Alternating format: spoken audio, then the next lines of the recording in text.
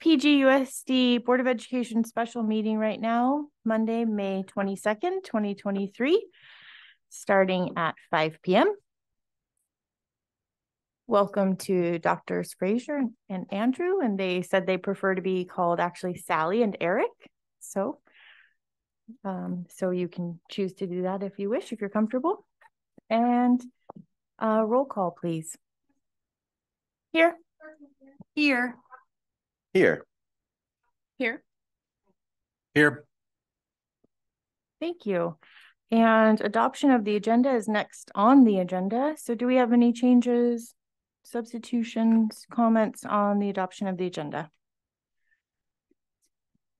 I'm not seeing any from our board members. And do we have any public comment on our agenda?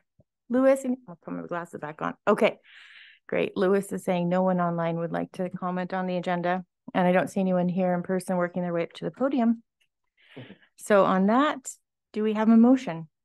I'll move to adopt the agenda as presented. I'll second. Motion made by Clerk McNary, seconded by Trustee Ottmar. Can we get a roll call vote, please? Aye. Aye. Aye. Aye. Aye. Okay, motion carries unanimously. Thank you so much. Moving on, I'm going to identify the items for closed session. So tonight, since it's a special meeting, we just have one item for closed session. So it is that the Board of Education will meet in closed session to consider matters of public employee appointment / discussion related to the position of superintendent. Do we have any board or public comment on closed session topics? I don't see any board member wishing to comment on closed session topics. And Lewis, anyone online wishing to comment? Nobody online and nobody making their way up to the podium. So on that, we will adjourn to closed session. We do the rest. Foundation, business partners. And last one listed is having a community open forum where a district translator would be needed. And that would be, would that be like a town hall format or? Very similar to that, yes. Okay, thank you so much. So we have a setting where we give the group an hour or so during a time that's optimal for them, whether it be 6 to 7 in the evening, whatever the case may be. You'll help with us in terms of determining that. And they'll have an opportunity just to do the same things that you'll be doing, that is giving input on the characteristics we'd like to see in the next superintendent. Thank you. And just a procedural comment for the meeting tonight. So we have this one action item A on our agenda, right? And it has five sections. What I'd like to do, if it's okay with the board, is as we're discussing each section, go out to the public and see if there's any public comment and come back. So is that okay with the board? Okay. Thank you. So we'll be going out to the public 5 times and coming back. So in light of that, we do have a hand up. Lewis, do you mind unmuting Preston Garvey?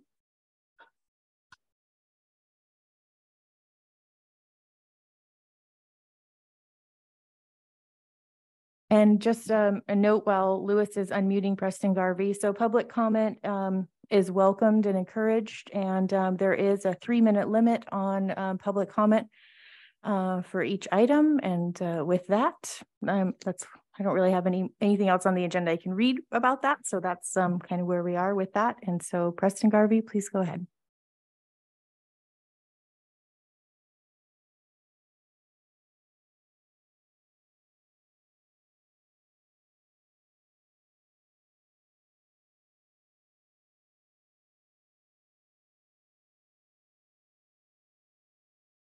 Okay.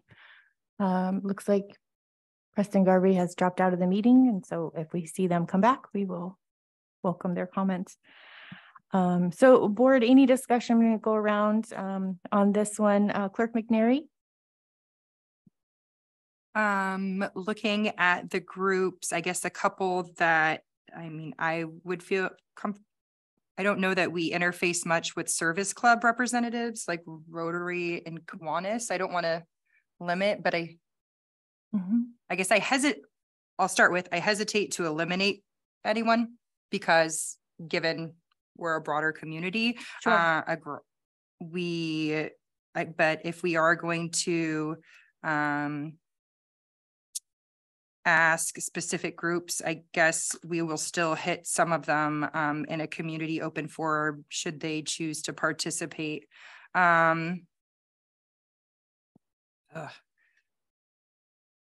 Yeah, I struggle to limit the list. Perhaps Eric, you can let us know how you go about inviting these, and that might help Yeah, that guide would Clerk help. McNary. Sure. Yes, they would basically receive an invitation. So the presidents of, if you're talking about the service club specifically, Yeah. we reach out to the president and say, you've been invited to attend a focus group regarding the selection of the superintendent of the Pacific Grove School District. Your time will be 5 o'clock to 6 o'clock on this particular date. Invite any representatives from your group. Okay. And typically there is a distribution list that the board or the district would already have for events that occur within the district that you want to give a broader distribution of invitation to. And we use that email list for the various letters. And we would send that list to you. Okay. Prior to it going out. That would be one of those things we talked about. Hey, here's the list of the groups that you said you want to invite. Here's a schedule for them, and we're going to move forward with that. Additionally, we also find there's overlapping in groups. Many business people or people involved with the chamber are also involved in the service organization. So you do get some of that cross-section. So, given that helpful information, I, at this point, don't have a desire to limit any of the groups that we have on this list, and there will be crossover. So, any additions you can think of? I don't have any additions. The only ones I was thinking of is parents of English learners, but we've got the DLAC and the ELAC committees there. And I would like to see the student focus groups at all levels as well. That's my feedback for now. And under one of these categories, would the LCAP Parent Advisory Committee fall? Maybe parent committee leaders? But it sounds like this is we can kind of dig into the guts of this, if you will, at a later time, but this is overall just discussing, making sure that this is kind of in line with what we're hoping. So Trustee Ottmer? There's nothing that I would want to exclude from this list. Nothing that I can think of specifically to add. I did want to make a comment that if there is any community member that is listening or watching this or comes back and watches this and they have input, please reach out, because that's also important. We're a small group and we may not think of everything. So, but beyond that, this is fine for me. And one of the strengths of being small is that we can be nimble and we can kind of take our time and try to incorporate everybody. So Trustee Brian Swanson. I'm assuming these groups get lumped together to a certain degree, right? We're not talking about meetings with 23 different meetings. Actually are. We are. Yes. Okay. We are.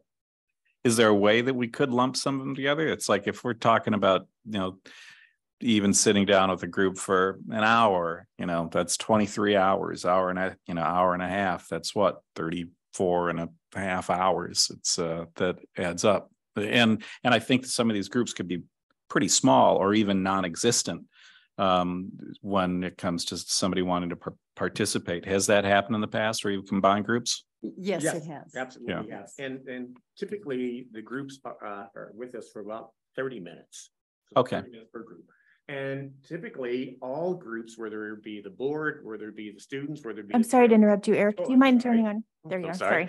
Yeah, typically the sessions are 30 minutes long, and all groups, whether it be the board, students, parents, community members, are going to be asked 3 basic questions. The first question is, what are the characteristics you want to see in your next superintendent?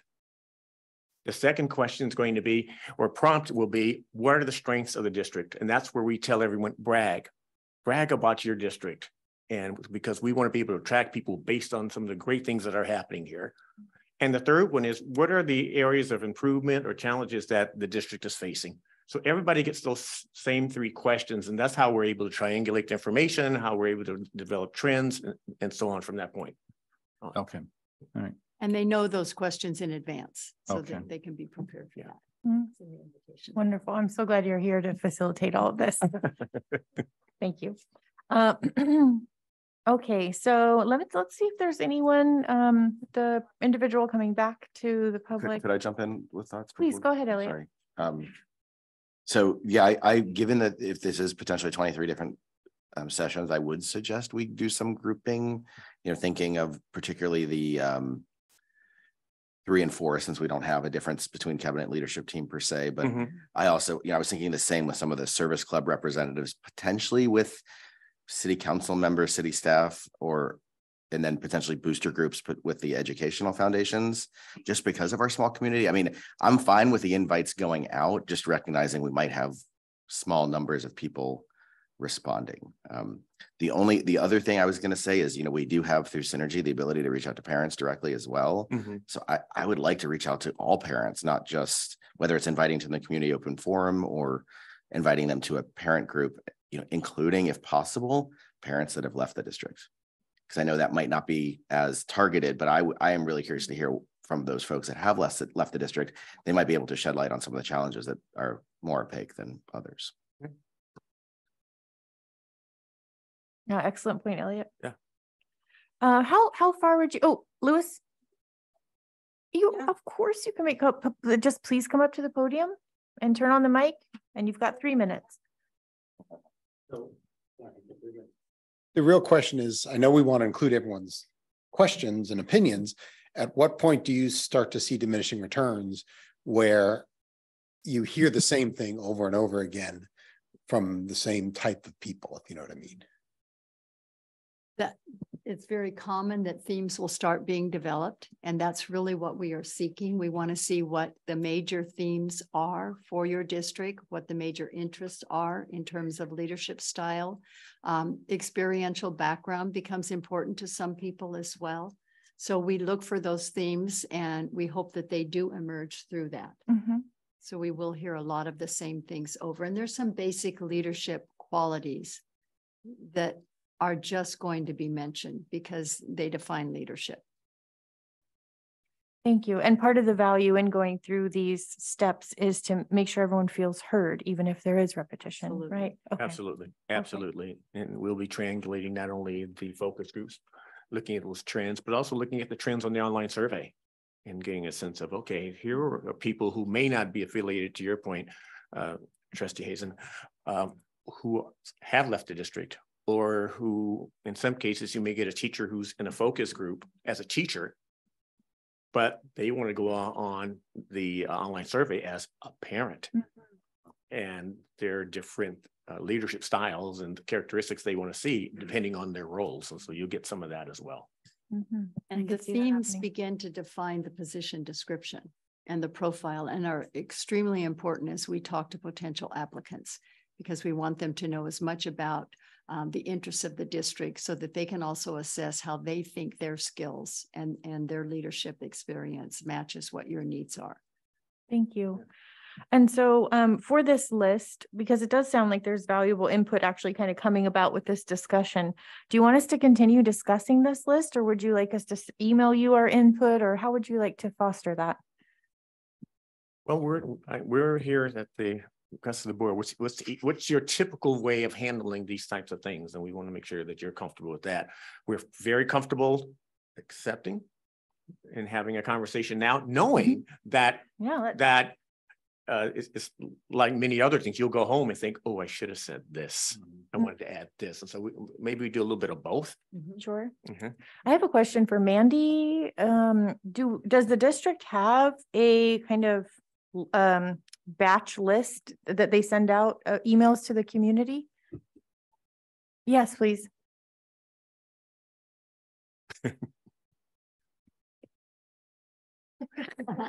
I'll try not to pass out. Yes. We do. We have it's a board packet distribution list, and it's, I mean, I can't remember everything off the top of my head, but it's like the police department. There's realtors that have asked to be on it. There's city officials, and I'm sure I'm missing a bunch of people, Okay. but that's sort of it's if you're just a community member and you've reached out to be on a distribution list, it's not for that. It's for Board packet distribution. yeah. Okay, so that's the list you'd be working Yeah, from. Okay, and so we might need to grow it. She mentioned that. Okay. Can I thank you ask so much. a quick question? Is that specific to Pacific Grove Yeah. residents though? Okay. Thank you, Mandy. All right, and to continue the conversation, Trustee Hazen, were you done? Yeah, just one quick clarification is I'm perfectly also happy sending it out to 23 plus groups and then potentially grouping post hoc. So that I'm not trying to scratch or combine. Okay. I'm just trying to say, I do think there's some advantage if there's specific groups that would benefit from a one-on-one where they could like a parents that have left the district might want to be able to grieve a bit and not have other parents that are in the district necessarily listening to that. So there might be some sensitivity matters like that too, to take into account. And most typically, a group that we want to have isolated in terms of comments would be your association groups, your staff members. Those are very important to have in more job-alike or interest-alike groups. And the meetings would be in public. They would be broadcast and recorded just like this. No? No, No. Tell and me in more. fact, we disinvite the board basically to those meetings. Oh, because we okay. The want board's not people- part of it. no. Excellent. The board Okay. is not part of No. that. Okay. Thank you for clarifying Yes, that. Thank yes. you so much. and again, I keep going back to this part of the process. Even when we do bring in, let's just say the teaching staff, there are going to be people in this who are in the attendance who are there really just to listen, to see what their colleagues have to say. Mhm. And then they will go on the online survey also, and that's where they'll put their input, because not everyone's comfortable speaking, no matter how large or small the group is. And so there are opportunities for them to feel to respond in a place where they're most comfortable. Thank you for clarifying. So these are these are groups that you leadership associates will be facilitating, organizing, and then creating a summary for the board from it. Yes. Thank you so much. Okay, Dr. Hazen, do you feel good? Okay. Clerk McNary, how are you feeling on this? Any questions or comments? I think I've already given my input, so I'm feeling comfortable with moving forward, and I would defer to our experts as far as how to group people and figure out what works as far as the focus groups. So. Thank you. Trustee Otmar? As much as I would be interested in being at those groups, I think it is fantastic that we're not there, because people can be candid and honest, and that's what we want. So this is great. We do. Nothing further. We Yeah. do. And to clarify yet again, we've brought it up in other meetings, but the survey can be anonymous or is anonymous, correct? It is anonymous. So It's for anyone listening who has a concern about Yeah. that. Okay, Trustee Brian Swanson. Have at it. I would just want to clarify one thing, since we're disinvited, which is great. It's great. I want to make sure that everybody on the board understands it's like we don't go. It's beyond like you're not invited. It's like you don't show up either to something that we're not invited to. So it's like you guys do your stuff, you take your notes, you come back to us with the information that you've gathered. And yeah, I'm fine with that. Thank you for that. Okay, everyone feel comfortable with moving on from this topic, including Eric and Sally? Do you feel comfortable? Okay, thank you so much for the discussion. I'm going to bounce over to the computer and see if there's anyone. Louis, you don't see anyone who wants to comment. Okay, do we have anyone here in the public who would like to come up and comment at the podium? Yes, we do. Excellent. I know. Hi. I just, one thought came to mind is, when you're doing these, are they going to be through the summer then? And is that a factor in terms of how many people are going to be around to participate? We will do the focus groups when people are back in person or back in town, whether we do Zooms, depending on the nature of the group, and or in person, but we won't start that part of it until the fall. Thank you. Thank you for clarifying that, Beth. Okay, we're going to move on now to number 2, board/search firm protocols during the search. So part of that has to do with things such as looking at the timeline. and moving towards that. And that is, we recognize that the original timeline is not doable in its current state because school is going to be out and so on. And so we're looking at the possibility of doing a few things. One being getting the online survey out ASAP this week and extending it for at least 2.5 to 3 weeks, if not longer. Or so that those who will be leaving town will have ample opportunity to participate, because that is one of the most important pieces of data that we do collect, because that is a place where people are going to be very candid with their ideas and thoughts. And if I might just add, the rationale for moving forward with the online survey is that there is perhaps a peak of interest in the fact that there is an opening at this point in time. And so we want to capture that as well. Sometimes after a summer time, people kind of change what their areas of interest might be. So we want to make sure that we capture that at this time. And so, and the other aspect of this online survey is, well, we'd like to know if there are any languages other than English that you're interested in having us publicize. So that's a discussion for the board.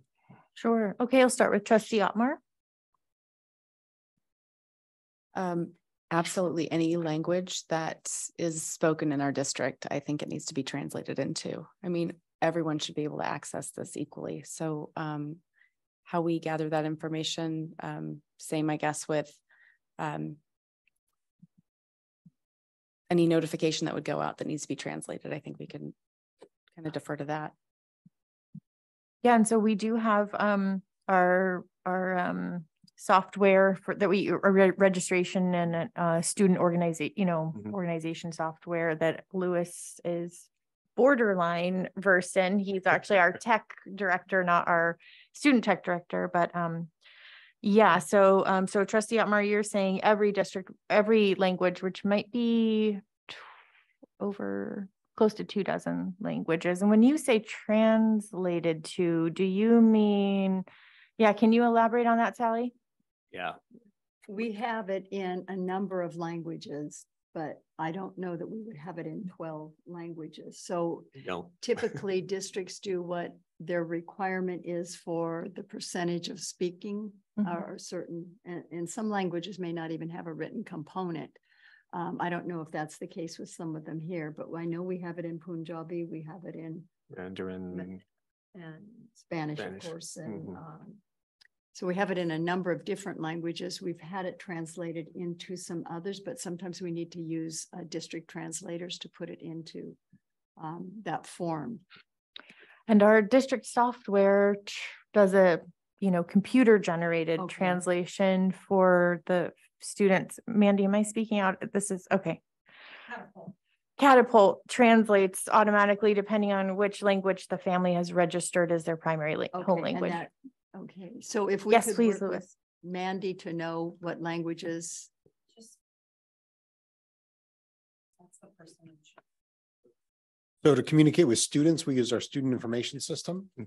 And I don't know the capabilities of the translation. To communicate with parents, we use Catapult, which pulls data from our student information system. It pulls the parents' emails, and that does some basic translation as well. I don't know exactly what languages they hit. Typically, when you are sending information out, what languages do you use? English. Okay.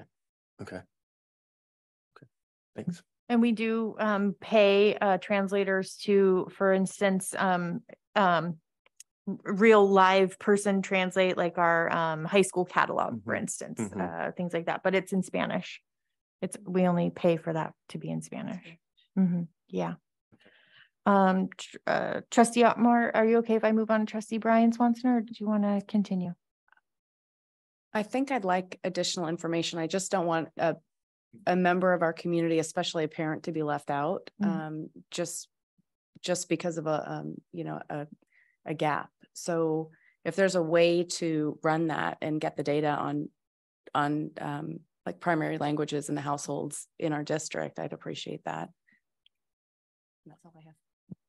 Thank you. And we'll come back to after the discussion. So Trustee Brian Swanson? Can we send a message out in those other languages just a basic statement to begin with, saying if you are interested in this and need a translation, get back to us and we can then provide that for them. Just looking for a possible solution to that.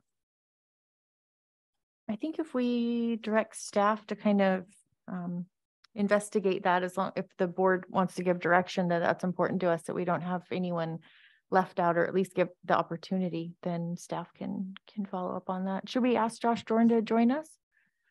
Or we can make notes I to, think we should just make a note of it. And Mandy, you're nodding, ask Josh Dorn to join us.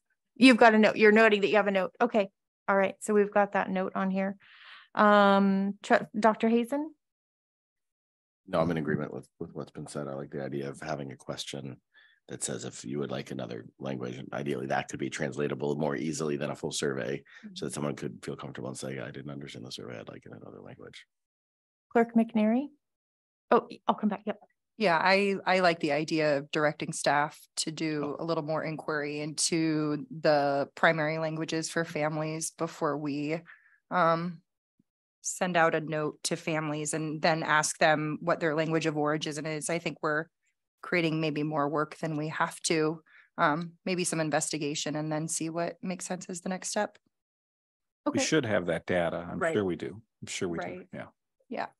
Trustee Otmar, you had something? Yeah, I think my concern with sending the question out would just be that it's then 2 responses. Yep. So, you Yep. know, I mean, we're all busy and things slip off radars and they answer one question and then, oh, here comes the email in my language, but now I'm busy. So I think as concise as we could make it, it's ideal. If it can't work that way, then I think the question, just sort of a generic question, is a great solution to that. Yes, Mandy, please come to the podium, or grab a mic if you have a mic.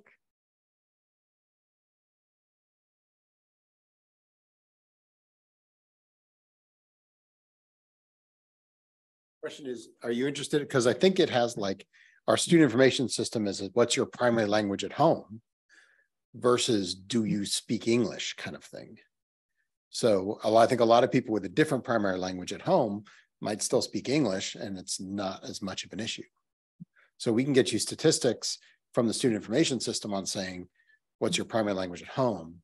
I don't know if we have, do you also speak English? So that,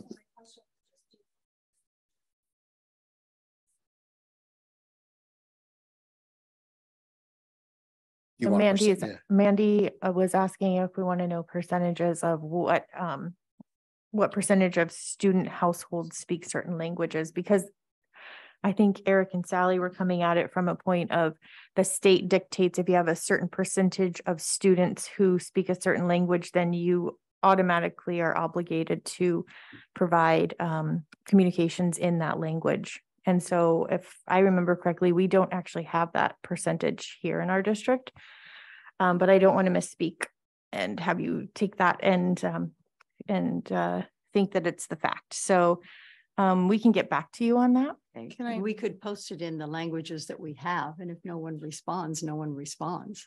So at our last board meeting, we approved contracts for a language line service or language services for 504s and conferences. So I think that may be data we could use, because parents that might need a translator for conferences would also need translation for possible questionnaires. So if we're able to access that information, that could be something that might be helpful. It could add to it, but it could also leave folks out, because if a family speaks another language but doesn't have a child who qualifies for IEPs or 504. Well, I think it also said for conferences, parent teacher conferences. Yeah, I don't know how far to the upper grade that would go, but definitely would give us some clues. Yeah. Okay, so we will direct staff, because I have a feeling there's probably a staff member who has a really quick, easy answer to this, since this is not our day-to-day, what we do with. So Mandy, you've taken a note to reach out to staff on that. Do you have clear direction, or would you like us to reiterate?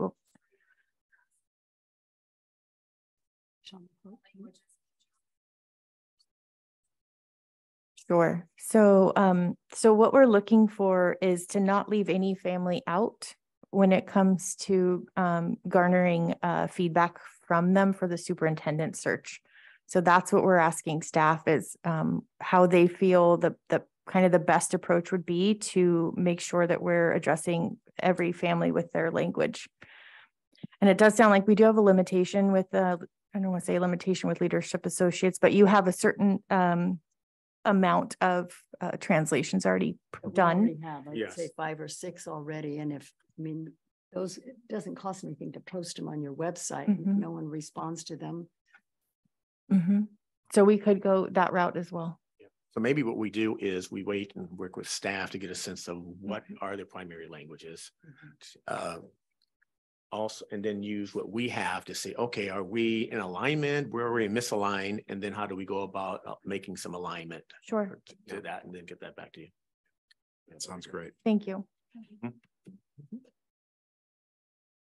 All righty. Before we move on, can I ask one more?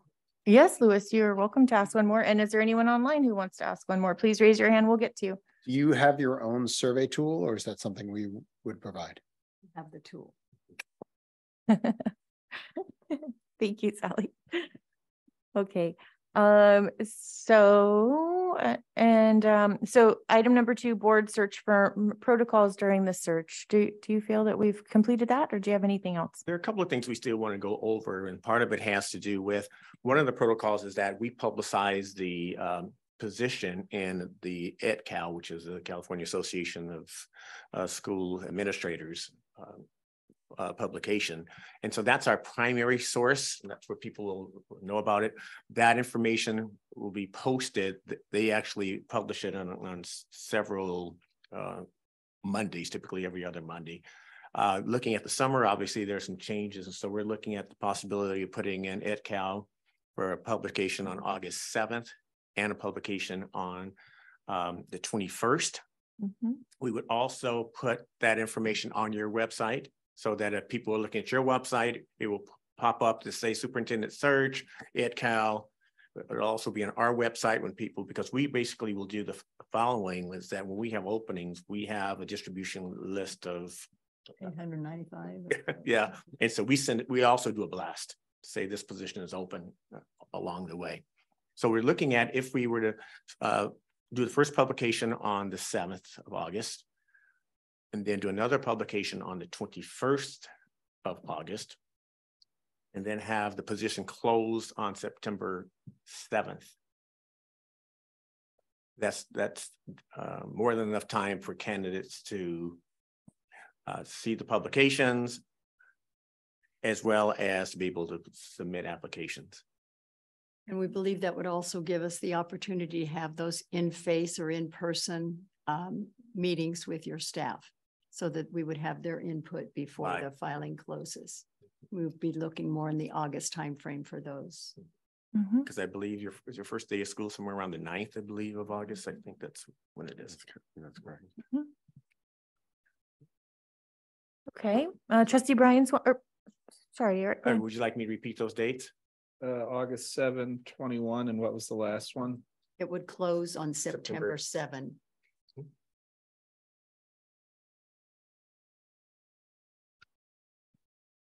Okay. Trustee Brian Swanson, any questions? What are your thoughts on, like, on a national level? Are people looking at EdCal as well? Yes, absolutely. That we also have members or partners who also are in national organizations, so we get it out that way as well. They're probably on your 800 plus exactly email list. Yeah. So yes, we will guarantee you will get many out of state or national attention, and people will be applying. In most of our searches, we have people who are applying from out of state. Okay.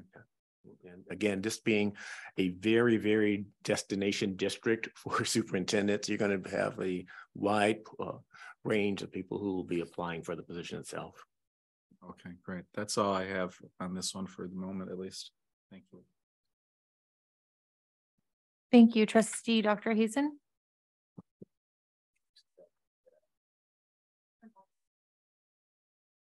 Nothing more to add on that about the dates. You know, my main question is, is it more useful to have the ads further spaced out in your experience? I mean, I tend to trust you guys. You have a lot more experience than this than I do. So This actually is spaced out more than normal because typically they are running on consecutive Mondays. And so this expands it by having it the 7th and the 21st. It does not run August 14th, or Yeah. we would have suggested the back-to-back. Yeah. Clerk McNary? I think that timeline feels reasonable, and it'll allow us then to get the in-person feedback when people have returned in the fall, because I want to make Correct. sure we're having an opportunity to incorporate that. So, yeah.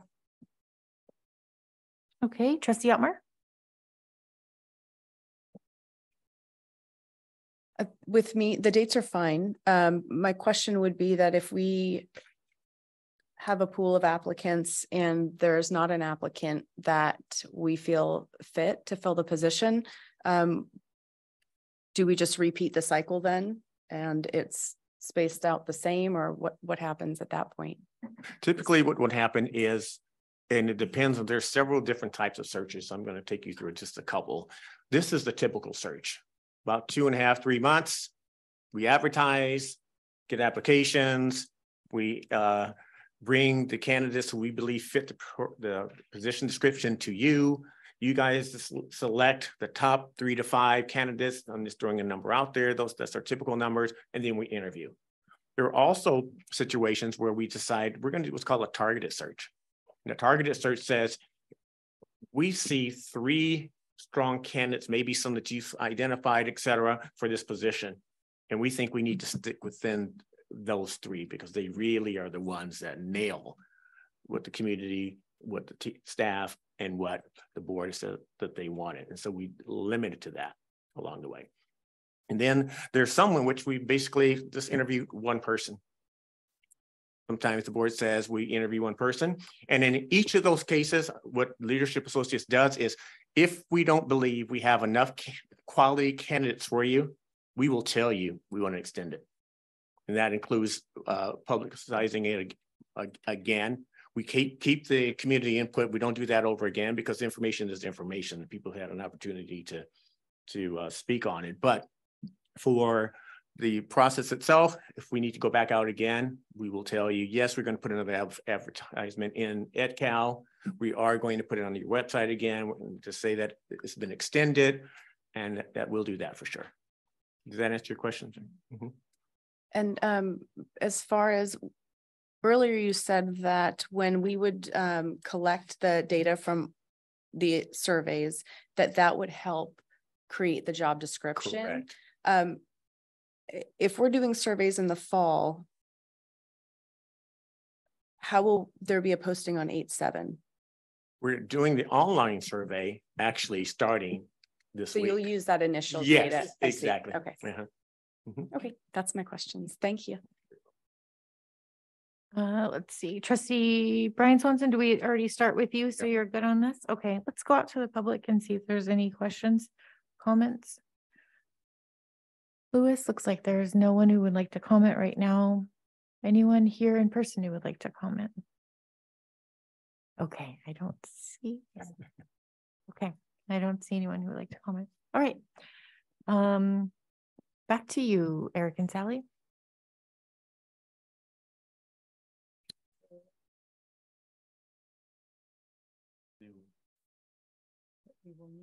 Yes. Yes. And so in September, once the position closes, I mentioned that the next step is for us to bring you candidates. And so we need to select a date in September in which we will have about a 2.5-hour meeting. In that particular meeting, we will bring you all of the applications. And in fact, what we'll do first is once it closes, we'll be vetting the candidates along the way.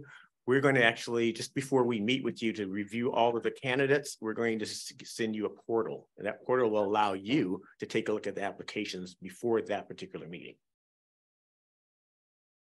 My only caution to that is that keeping in mind our notes, our references won't be a part of that process. So you're going to be getting raw data. Here's their application. Here are their reference letters. Here's their cover letter. but it will give you a feel of the candidates themselves, and you get a sense of, oh, who did apply? You know, are they out of state? Are they local to the region? Are they from other parts of the state, and so on? And it will pique your curiosity and say, I want to know more about this particular candidate. We will take them and put them in, we believe, are categories to say, here are the ones that actually meet pretty strongly the position description, the items, the trends that your community said that they want to see. Here are the ones that are pretty close. And then here are the ones we're going to say that they don't meet it at all for a variety of reasons. But that will help you also to be able to, as you're going through your process of reviewing the applications, it gives you an opportunity to say, well, they put these in the top group. I'll be interested to see, have some questions about that. Or this person who I thought was really great is in the second group. And so let's have some conversations about that. This is your search. I said that you will have 3 to 5 candidates. That's our standard number. We've gone more and we've gone less. So it's not a case where it's a cookie cutter process. We as a group will sit down and decide, here are the number of people that we believe we want to interview for this process. So that being said, yeah. So we're looking at the last week in September. So board, we have board meetings in September. I'm online trying to find our September meetings, but it only goes to June 2023 so far. So Mandy, do you have the board calendar? Trying to find it on my phone right now. President Carolyn. It should be the 7th. It's the 1st, and we meet on the 1st and 3rd Thursdays, so it would be the 7th and the 21st. And we added a special meeting on the 14th, I believe. Okay. Yeah. So that, if we're sticking to Thursdays, I'm not sure what the board's preference is, but that would leave the 28th or any other day that last week that you're available. Could it be combined with a special board meeting, or is that, do we feel that's already a full agenda package? I think this is going to be a whole separate session. They're saying 2.5 hours given. We also do the interview questions on that. So evening that when sounds we like it's finalize going to be a those. full docket. Yeah. Okay, so I think I heard Sally say maybe the last week in September. We do typically meet on Thursdays, doesn't mean we have to. Sometimes we have a special meeting on a Saturday, but I don't think that that probably feels right. So Mandy, do you mind just confirming that? 14 and 21, those are the dates that we have currently on the calendar. Okay, thank you for that. You could get bingo with the 28th. We could get bingo, blackout bingo. Yeah, Dr. Hazen, what do you think about September 28th in the?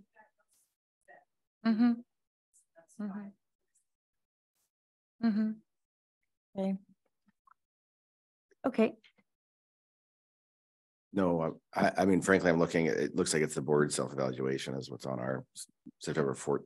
14th. I would be more keen to try to have it be 2 sessions on that day, potentially, if that wouldn't exhaust folks, than trying to do 5 weeks in a row personally.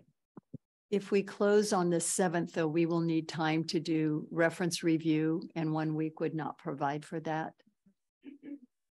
Okay. Okay, Clerk McNary, how do you feel about the 28th? 28th works for me. Okay, Trustee Elmar? I would prefer not to have 5 meetings in a row, because I Okay. feel like by the 4th meeting, this is very important, and I don't want to be burned out. So if there's a way that we can, I don't see another way to adjust it. I mean, it is what it has to be, but I think even by the 4th meeting, I think we're all going to be a little bit a bit tired. If I could offer, I mean, we could reschedule if it's not too late, the board self-evaluation. They just said they're going to need additional time from the. I understand. I'm So saying you we, just remove it? or not remove it, but reschedule that to give us a break so that we don't have 5 in a row.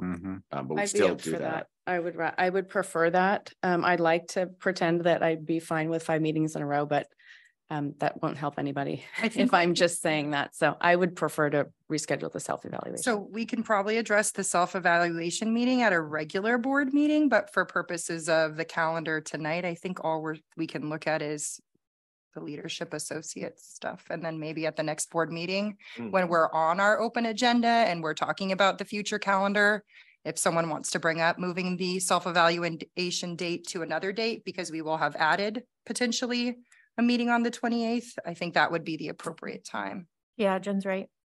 I agree. Just because it's not agendized to talk about the other Right. calendar items. So, Okay, then I am in favor. Five in a row. so Sign for me a up. brief moment, there may be 5 in a row. Trustee Brian Swanson? I'm in favor of that approach. It's just, yeah, make sure that we deal with it at the next meeting and with the self-eval and bounce that somewhere. Okay, and what is the name of that meeting? It is the selection meeting. Yeah, candidate selection Selection. committee, meeting. Mhm. Okay, I'm going to call it Selection Board of Ed. Thank you so much. May I ask a clarifying question? Sure. Is that an open session or closed session since Closed. we're reviewing applications? Closed. Okay, thank you. The entire. Yeah. Yes. Okay. And typically, so I'm thinking we'll do that in the evening. Is that what you're thinking, timing wise? Is that typically an evening meeting? We've done it all throughout the day, so whatever works for the board. Okay, board. Trustee Brian Swanson, What's the question? what time? Oh, regular board meeting time. Yeah. Okay. And remind me, will the candidates be there or no? This Nope. is just our Yes, sir. work, our Yep. paperwork. Yep. Okay. Dr. Hazen, evening meeting, okay with that? Yep. Okay, Clerk McNary, Evening is fine. Trustee Otmar. Okay. So evening it is. So shall we aim for 5 o'clock? Mhm. And Dr. Hazen, are you able to get back in time for those? Or do you work? I don't know. Do you work from home? No, I do. Oh. I work. I will try my best, but if I get a little late, I'm fine with folks starting. No, I think 5's fine. I'll do my best. I mean, right now that far out, it's so hard for me. Mhm. You know, I would love for us to consider it more holistically. But right now 5 o'clock start times have been okay because I've been getting to work earlier. Okay. Thank you, Brand. Okay, I will go out to the public, even though this one is pretty much decided upon, but we do still want to include the public in any part of this meeting that we can. So, Louis, I don't see anybody, do you? No. All right. And I don't see anyone in person who wants to come up and speak. So I'll hand it back to you. Eric probably will want me to take this next one because we're going to be talking about one more meeting very close to that time. That will be a full day meeting to Okay. interview candidates. Okay. And that often is on a Saturday, sometimes on a Friday. It depends on the board's work schedule or interest. But typically that would be like the at least a week after that meeting, like the October 7th date. And these dates are important because we post them. I'm sorry, what? Okay, so for anyone who couldn't hear Mandy was saying that's the beginning of our fall break. October 7th is the beginning. Okay. Go ahead, Elliot. I think the fall break's the week after of the calendar is posted online, but we can. The only reason I just booked a trip for the 15th tonight. If I'm wrong, it's cancelable, but I'll revisit that now. I think that one potentially could be available. But let The me 7th? double check. Seven works. Okay. Yeah, can we get a district calendar? Or is this the last meeting that we're talking about setting tonight? Okay. Yes. Yes. Yeah. This Okay. is the last. Yes. And this is right after, again, the candidate selection. We need about a week to 10 days. And what basically happens there is at the candidate selection meeting, we identify who we're going to invite for an interview, and then we'll give them this date. The 7th is the butterfly parade. Yeah. October 7th. So that is, Oh, no. we should can't avoid, do but it on then that day. according to the 23-24 online calendar, it is the 16th to 19th, but we do want to avoid the 7th. Absolutely. And that is typically the first Saturday in October. So I think that date's probably right. Oh, thank you. Okay, can you zoom it in? I can't see it. Never mind, I'll turn around. Okay. All right. To so- clarify, you said 7 to 10 days after 9/28. Correct. Okay. And we tend to go for weekend days because they're full day, but that's Uh-huh. generally for the boards. Boards, yeah. Mhm. With work schedules and Sure. that. Okay. We're available I other see. days too, but we certainly don't want to interfere Okay. with a major local event. I mean, I'll be honest, I could take off the 6th from work and The with this 6th. far in advance notice, but that's easier potentially for me than others. So I want to make sure that would be something the other whole board would be able to do this far in advance. We do have a board meeting on the 5th, so that will be likely The night of the 5th, yeah. good night. Yeah. Something to consider. He's gone on the 15th. What about the Friday, the 13th? Friday, the 13th. That's what I,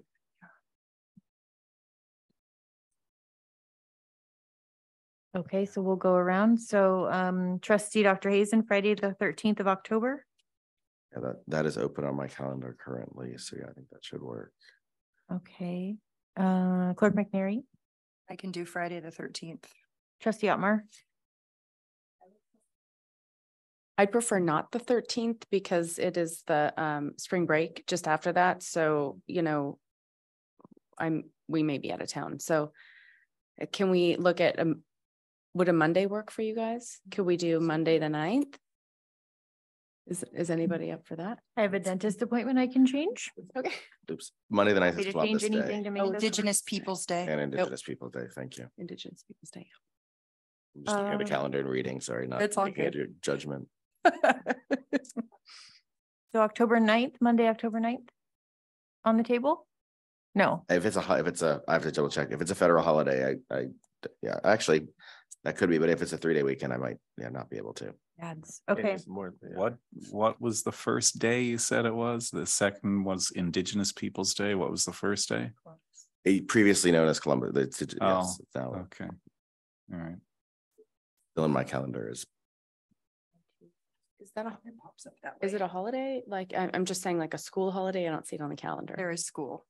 So I'm okay meeting on that day. How about, oh, you're okay with the 9th? I'm fine with the 9th. I don't know if there's a matter with Indigenous Peoples' Day, but No, are you off? Elliot's Oh. or trustee Hazen's availability. I'm sorry. Yeah, it's just, if it's a 3-day weekend, sometimes we will target specific things, but so it's a little trickier for me than taking the day off. If that makes sense, but actually, I mean, I don't know that it is. How 'cause about it's on the National school- Bosses Day on October 16th? That's in a the middle Monday. of our Right. break. it's all gone. I would suggest we try for the 9th, and I can, because actually if schools are still in, I need to double check. For example, if my wife has the 9th off and the schools are in session, that is a great opportunity for a date day, and those come Well, like those leap are years. rare. Yeah, I don't want to Exactly. get in the So, way of that.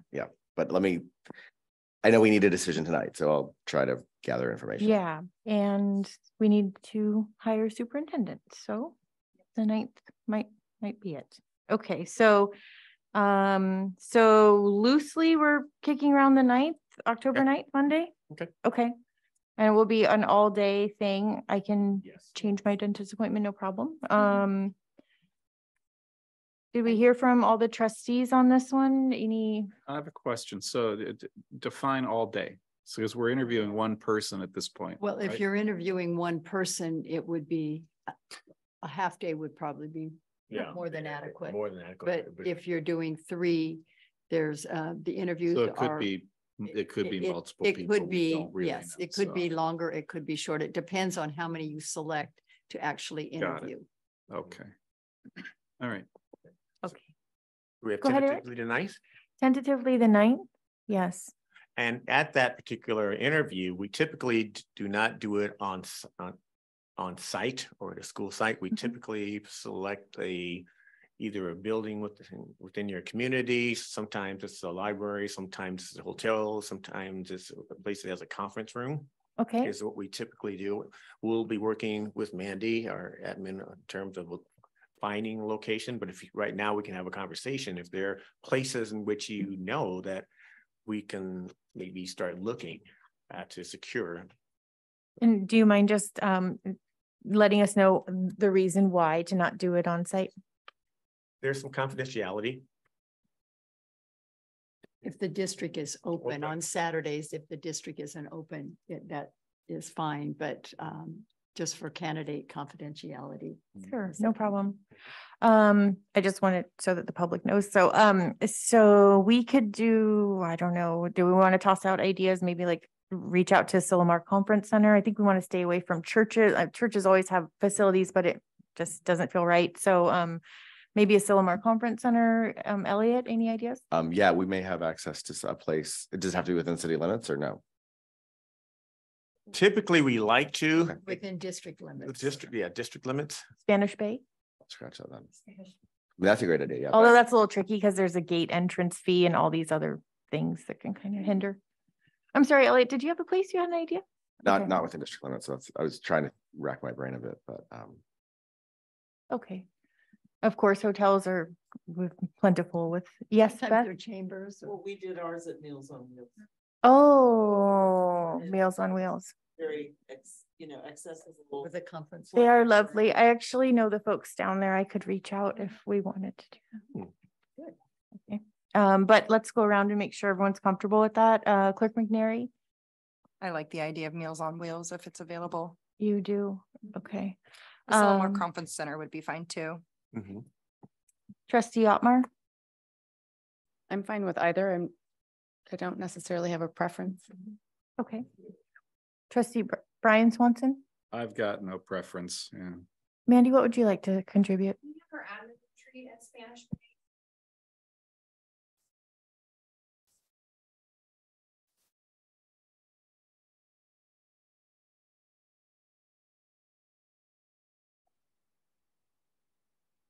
Okay, so Mandy was saying that they do their admin retreat at Spanish Bay every year, so it could be an option. And the room is free, but there is a banquet charge. Okay, so do we need to kind of figure out the location tonight or just kind of No. have that in our No, minds? just to have it. I'll make a Thank you. note to reach out to the Meals on Wheels folks and ask Great. them.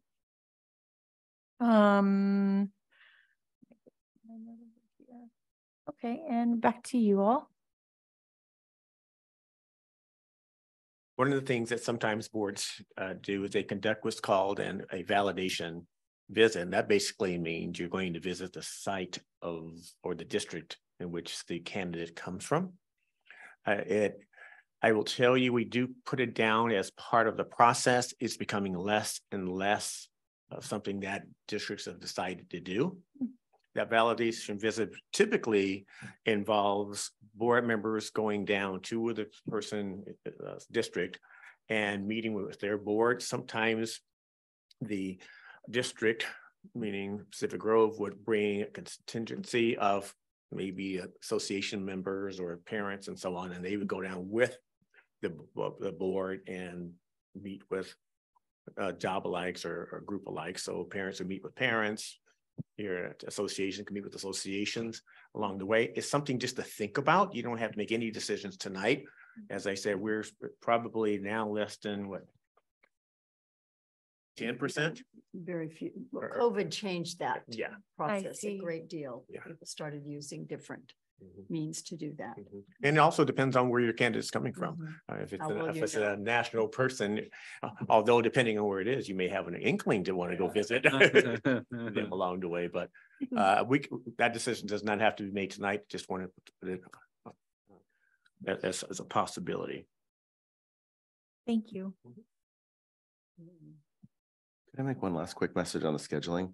Is it possible to do that as an after work if we have less candidates and then expand it downwards if not? Or do folks prefer it being 9 to 5 normally for that day? The Columbus Day superintendent interview. Ask your question again. Just wondering, like, if we, I will block off the whole day, but I'm just wondering if we can prioritize doing it as an evening. You're trying to meeting. wiggle it into a smaller day. Trying to get it into less of a day if it could be. If it And could be, I starting don't want to, later. I don't want to, yeah, I don't want to limit any business that needs to be conducted, but I'm trying just to. Can we move it to Tuesday instead? I mean, if everybody's okay with changing the day, I don't want to, I know, I want to make sure that everybody feels good about the day and there's not additional stress added.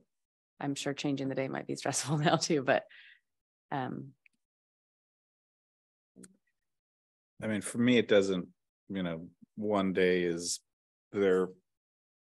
Doesn't matter. It's like the work piles up on one day or it piles up on the other, Yeah. and it's already piled up. So, yeah.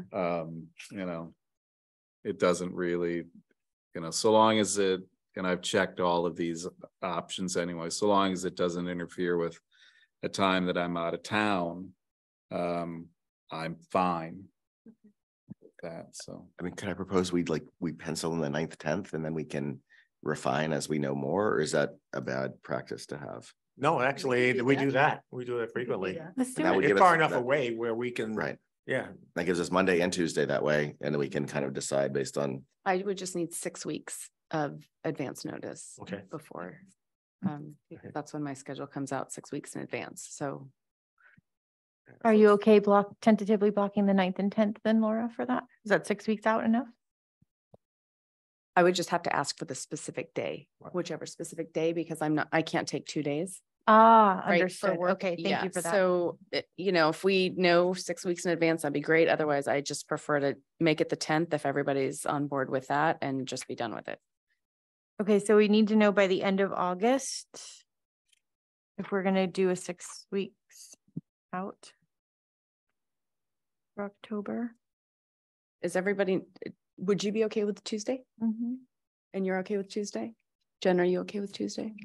Can we just make it Tuesday? And then there's not confusion? And yeah, I would just say the same thing. If we could back it back downwards from the evening to the full day would be great. But yes, Tuesday, I can.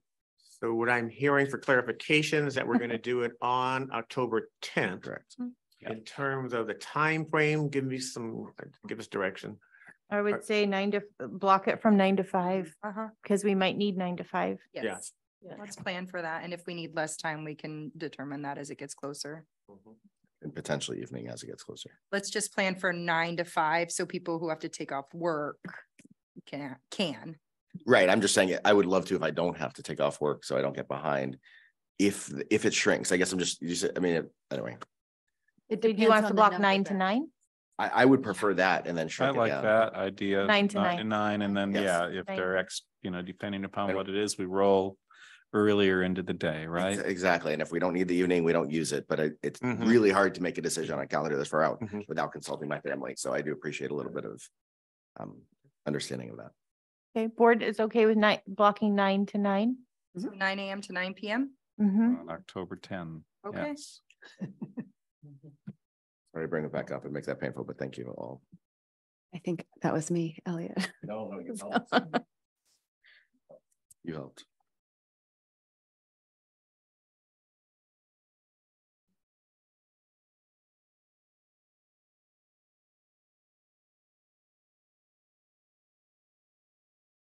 Putting my calendar on in real time because I understand in terms of when you're trying to match other people's calendars, like my wife's.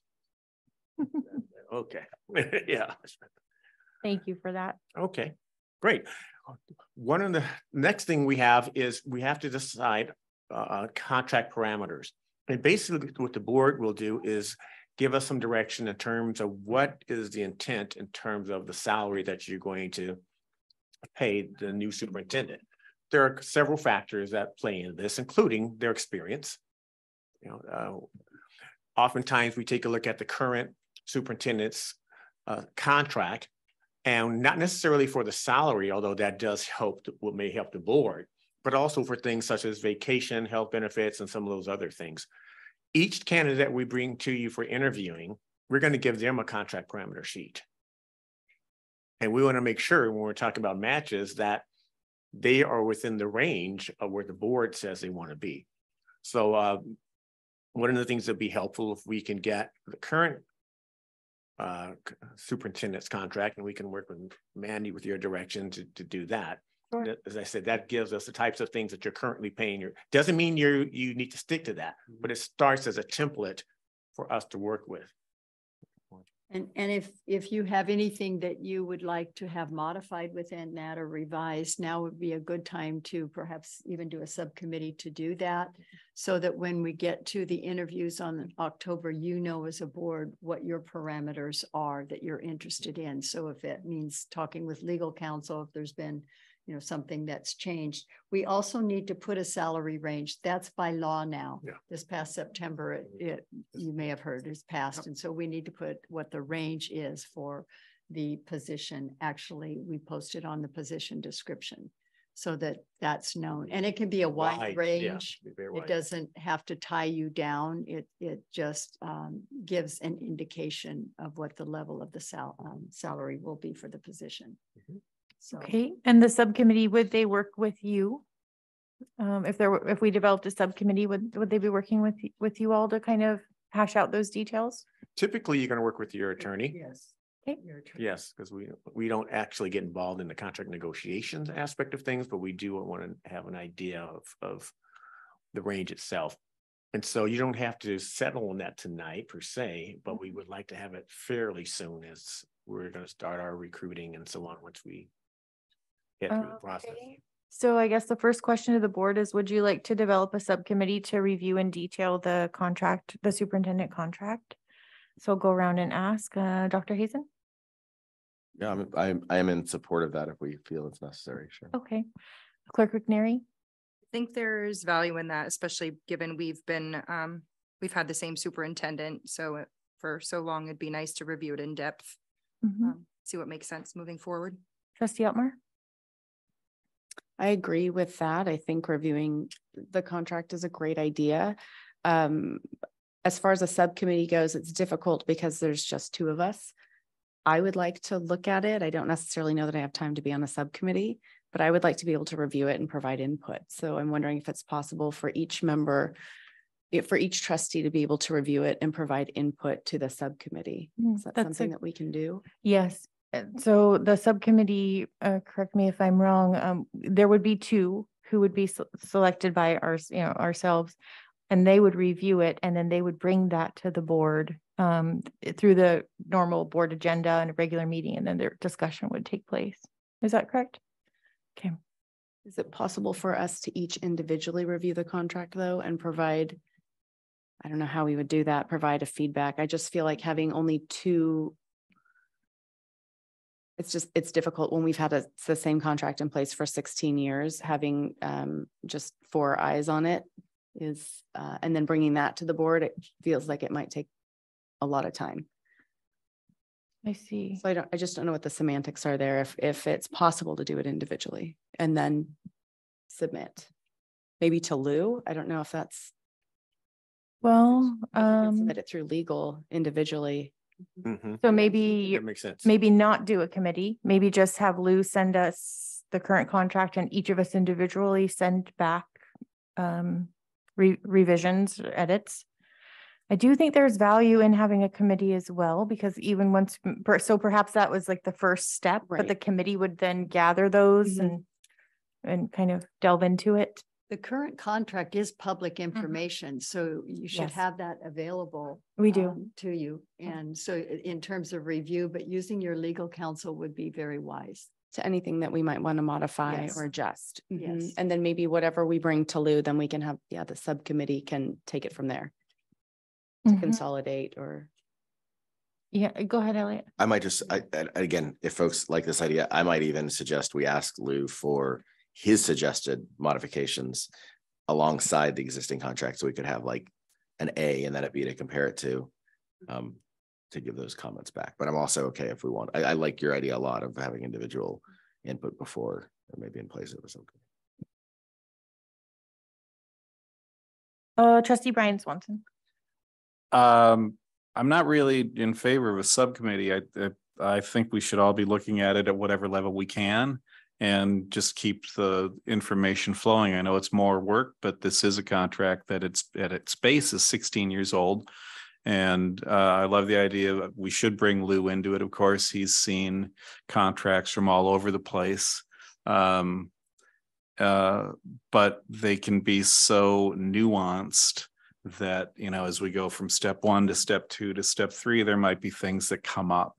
I'd rather we all be looking at it and figuring out a way that we exchange, and it may be, again, another quick meeting for, you know, I know it would have to be public, but with Lou for an hour to sit down and look at that stuff so that we're all involved from the beginning to the end.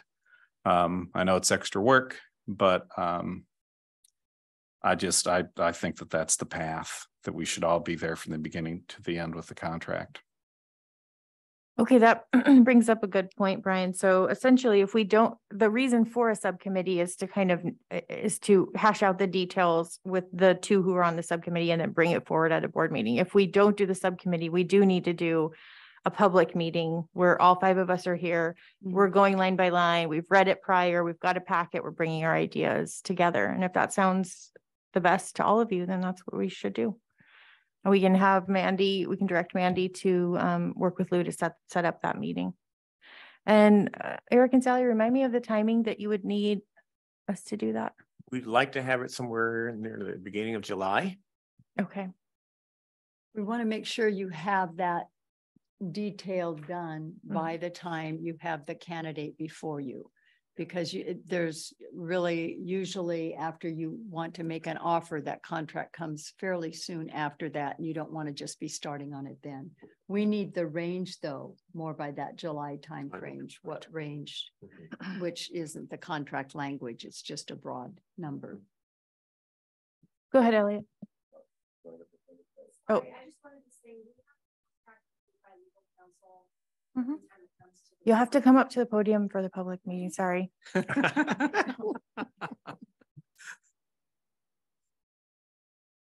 can take the mic back with you. No, thank you. Okay. We have it reviewed regularly by legal counsel when it comes to the board. So I just was wondering if it would be helpful for us to send the current contract to Lou and ask him to just redline it first on his end and then bring that to you guys. I guess, or if you want to start with you, because I don't know if you know what what items you're redlining. So does I that make think, sense? are we looking at terms and provisions that we want to be included or benefits? Like, for example, if he has a cell phone or a housing allowance, Correct. those types of things. Yeah. So those don't necessarily, those are kind of up to us. It's not going to be legal's advice to say like, don't give him XYZ mileage allowance, or maybe it will be like, this is out of line with what all the other districts are doing. But given that Lou's been reviewing the contract every year, I'd like to rely on legal counsel that our contract is fair and reasonable and in the best interest of the district.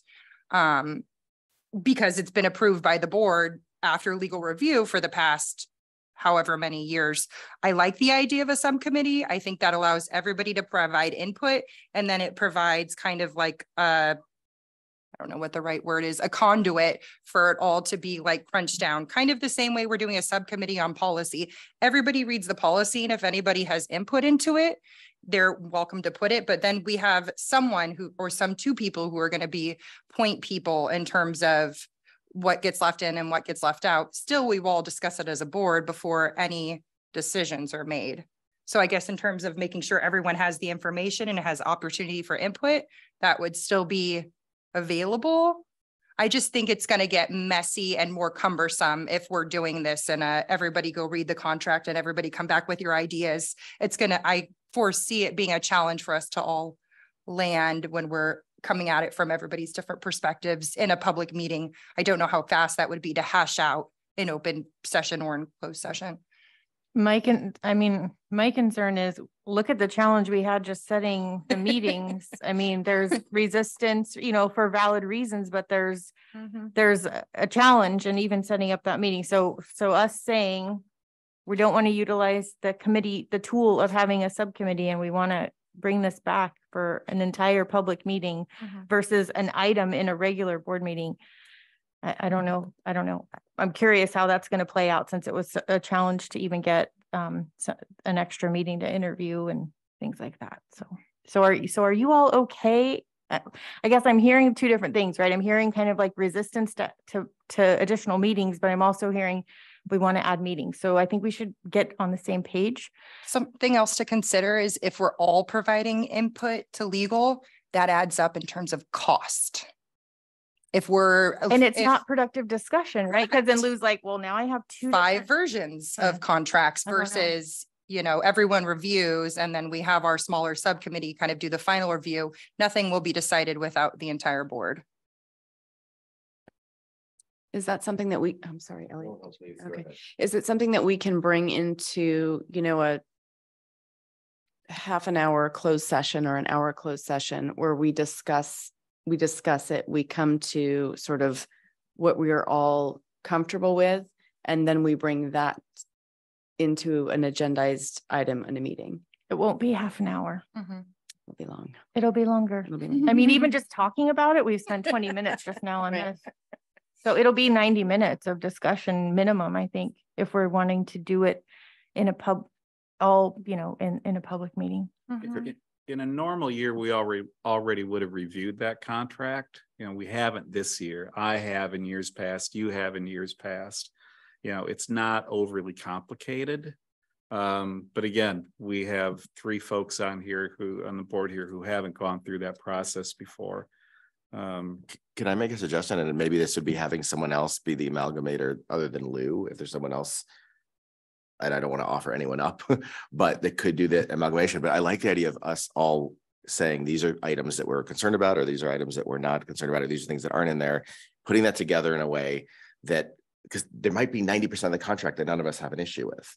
And then we don't need to go line by line through the whole thing. So I think there is like a middle ground where we can do groupthink in a public session without taking the whole contract line by line. Personally. We do have, the board does have a legal contract with William Tunick, and it's not specific for the special meeting. It can be for anything. And maybe in the light of fresh eyes on everything, this is a contract that perhaps could benefit from fresh eyes. So we could have William Tunick facilitate a meeting specific to zhuzhing, for lack of a better word, the contract. We've got public comment, I believe, waiting. And if there's any public comment online, please raise your hand and we will get to you.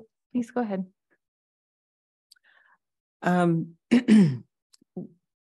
We had a subcommittee that formulated the contract for a superintendent. I'm not even tell you how we did that. Just me and another board member at my kitchen table, we wrote his contract. I'm sure we got legal to okay it at some point. But what I was thinking was, I mean, because the subcommittee does do the grunt work, it really doesn't take any, in my opinion, it doesn't take any opinions away from anyone else. But you also have your superintendent evaluation, and you might want to be looking at that, because that's the piece that can kind of direct how you might want to change a contract based on how you evaluated your last superintendent. And then the other thing was too, that contract should be a little bit loose, because whoever you hire is going to have some wants. And so like the cell phone and all of these other things, they're going to want to negotiate a little bit. And you want to have some wiggle room for that, because that's only reasonable. And so you'll end up kind of negotiating with the one you hire on how to put together that contract. Thank you. I don't see any hands up online, but I'm sure Lewis will keep an eye out if there are any. Let's go around again and kind of shore this up if we can. So Clerk McNary. I'm in favor of a subcommittee. Okay, Trustee Otmar. I am in favor of individually reviewing the contract and having a subcommittee, getting that to the subcommittee so the subcommittee can sort of consolidate. Trustee Brian Swanson. My position remains the same. I'm not in favor of a subcommittee. Okay, I'm in favor of a subcommittee. Trustee Hazen. I'm probably right between Trustee Otmar and Trustee Swanson. I like the idea of us all in reviewing, but I would be okay with having a subcommittee, take the individual concerns and amalgamating. Okay, so the majority of the board is in favor of having a subcommittee. I don't love that we're not all in favor of it. I think it's important that we try to get all in favor as much as we can during this process. So, Brian, do you have concerns that you want to discuss that could help this, or? No, nothing further, nothing than what I said before. You know, I think it's a complicated process. I'd like for us to be all involved in it as much as possible from the beginning to the end. And I know it can be clunky. I do think it's important to note that when we're talking about calendars, we're talking about people's personal lives. And that's why it gets, you know, or somebody's work schedule and things like that. And that can be really complicated trying to figure out how we're going to do that versus people being able to review it on their own schedule and contribute at whatever level they're able to contribute. Which is what a subcommittee would do, is allow people on their own time to contribute and also allow everyone to have a voice. Yeah, I just think without a subcommittee, it allows for some more back and forth to work through some of the nuances of it. So. In a public meeting, you mean? Yep. Okay. I mean, it would have to be a public meeting. I'm just wondering when we would do the hashing out, if we're not going to have the subcommittee kind of, I guess, narrow down. Maybe we all find the same 3 points and then it limits it by the time we're done. Having a subcommittee would then have us have more direction by the time we got to a public meeting, rather than all 5 of us show up with our things. No, I agree. I guess my thought though is, you know, let's imagine that the contract was sent out. We all had the exact same red lines. Maybe there's not a need for a subcommittee in that situation. We would just then take the contract as we group edit it, or not group edit it, but we can't group edit anything though, is the challenge. As I misspoke. What I was trying to say is, as we send our comments together, if there's red lines, I'll agree. There may not be a need for a subcommittee. And so I'm in favor of it if it's something that would be useful to do, but I do get Trustee Swanson's point too, that I think there is the possibility for a subcommittee to have certain voices be lost if they're not on the subcommittee. And I do think with something as important as a contract, we just need to make sure. So if there's a way to ensure that process, that voices are not lost, you know, by having a subcommittee, I would be in favor of that as well. I don't know if a priori it's needed. So I'm hearing that there's a distrust in the process of a subcommittee for this item. Those aren't the words necessarily I use. I think it's human nature that if you have a subcommittee, those folks will have more of a say in a matter potentially. So I mean, not distrust. It's a.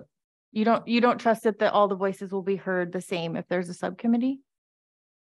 I think by definition, a subcommittee would have more weigh in on a topic than would all 5 individual board members. I think that's the point of a subcommittee, is to hash out those differences and come up with an agreement, right?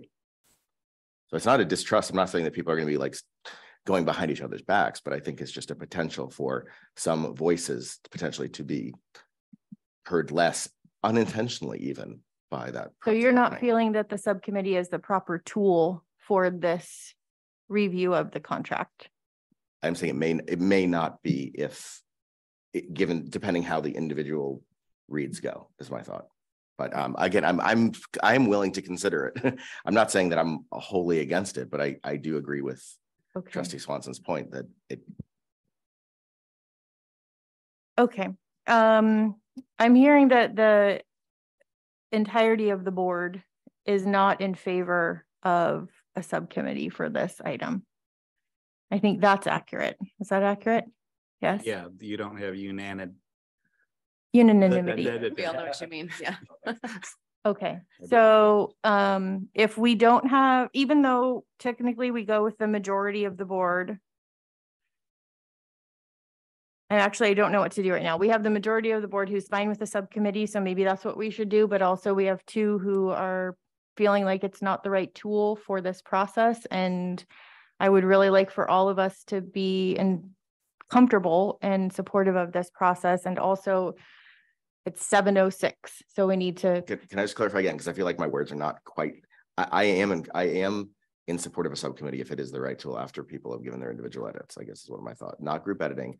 But that's not really how it works, unfortunately. We would develop the subcommittee and then we would, that's correct. I mean, that's how a subcommittee goes, is you develop a subcommittee and then you begin the detailed work of it, because takes that detailed work and it allows it to happen outside of a regular board meeting, then the culmination of all of the detailed work comes to the regular board meeting, and then we discuss it as a whole, and then we move forward. So there isn't really an opportunity to see if a subcommittee is needed or not. We just make one. I appreciate that clarification.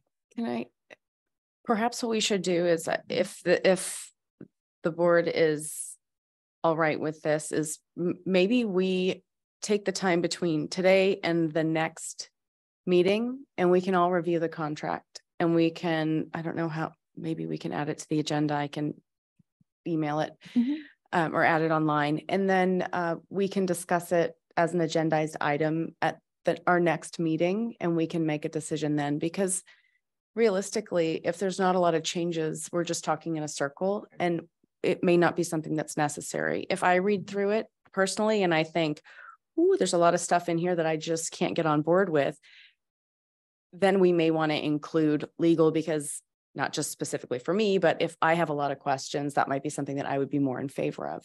Whereas it just seems like a general contract that feels fine. Maybe we just go with that. You know, if we each have the same feeling about it, I don't know how the rest of the board feels about that, but. I like that idea. So we all get a copy of the present contract that we have, and we agendize an item for the next meeting that's specifically addressing whether or not we form a subcommittee to review and edit and present a new contract as we proceed with the search. So we're not actually talking about items on the contract, but how do we feel about this kind of what would be a starting point, at least, for the contract moving forward. I'm okay with that. And which attorney would we like to have a fresh set of eyes on the contract, or would we like to bring it to the same attorney that's been reviewing it year after year? Are we there yet? I think we're just right now talking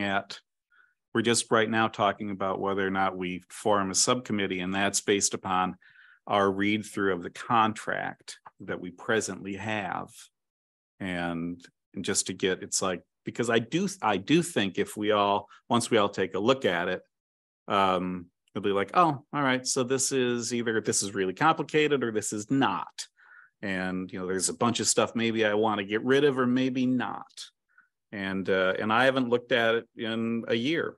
So I think so you're saying that the agenda item would be to decide if we have a subcommittee or not. And that reviewing the contract before the next meeting will inform that decision for the five of us. How?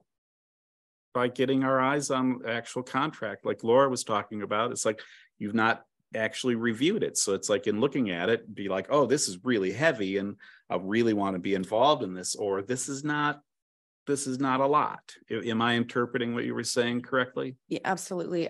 I feel right now I've not seen the contract. So I'm speaking very blindly. I don't know if I'm going to look at that and think, whoa, that's not quite right. Or if I'm just going to look at it and think, hey, you know what, I'm okay with this. And if I would be more in favor of having a subcommittee of two make decisions about a contract that I had few concerns about, than having a committee of two make decisions about a contract that I had many concerns about. The subcommittee does not make decisions. The subcommittee would just have the time to read over the document, work together as two, and make recommendations to the entire board with legal counsel. So there wouldn't be any decisions made by the subcommittee. The subcommittee, it's just because you've experienced board meetings, and at board meetings, we don't have the time to actually read over a document unless we're having a special meeting for it. And so just like the policy committee reviews the policies, it would be just like that. So just so you know that there's no decisions being made by a subcommittee. Subcommittee's purpose is just to read it and make recommendations, say, hey, we noticed this. Hey, we took the time to look up contracts in 4 other comparable districts, and this one did this and that one did this. And so that type of thing, like actually like put some research into it and work with legal counsel. So I suppose my only concern there would be if there was an area that I had concern with that wasn't necessarily seen as an issue for the subcommittee. Mhm. So then an issue that I may have had with a contract wouldn't be addressed. That would be where my concern would lie. And by no means am I saying that the subcommittee would be doing a subpar job. I'm just saying that what I might consider important might not be important to one. And you wouldn't feel like that would be able to be discussed at the moment when the subcommittee brought that up on the agenda at the meeting. If You would that's feel a- like it was, maybe the train was already out of the station. If it's open to that, then I'm okay with it. I'm okay with a subcommittee. I just want to make sure that there is nothing happening in that committee that is, I guess, a decision, which you're saying wouldn't happen, but also that I could give input, Mhm. and that input would be received, and then something could be modified based on however the other trustees felt. Okay. I just feel like equal representation across the entire board, and I want to make sure that nobody's left out by any means. Because everybody has sort of different ideas of what a priority is in the contract maybe, or Okay. what feels right and what doesn't. I hope Okay. that makes sense. So it sounds like we're gonna put this on the next agenda for the June 1st meeting to consider a subcommittee for the superintendent contract. Mandy, I see you making a note of that for the next agenda for our June 1st meeting, and included in the packet would be the superintendent contract, please. You could, yeah, if we don't, I already have it, but yeah, sure, might as well. Yeah, but that would be in the packet for that item. And we'll discuss the subcommittee at that time. Okay, how's everyone doing? Do we need a 5-minute break or shall we continue on? I'd prefer we keep plowing forward. Okay, let's continue on. All righty. Are there any other questions regarding the process itself? And our next step is going to be asking you for the characteristics that you want to see in your next superintendent, the strengths of the district, and the challenges or areas of growth for the district. But I want to make sure, first of all, that you understand the process, that you're comfortable with where we're going, what we've been doing, et cetera. Board, anyone have any questions or comments related to the process so far? You guys have been great. Thanks so much. And any members of the public have any questions? Comments, I should say. Okay, I don't see anyone. We have 8 folks online right now, including myself and Brian, so 6. And the boardroom, so 5. Okay, please. Okay, so I'm going to just literally throw out the prompt. The first prompt is going to be, what are the characteristics that are desired in the next superintendent? As I said, we're going to go through those 3 prompts. If we're on prompt 2, the district strengths, and you think, oh, I just thought of another characteristic, just say, I thought of another characteristic. So it's not as linear as it may sound.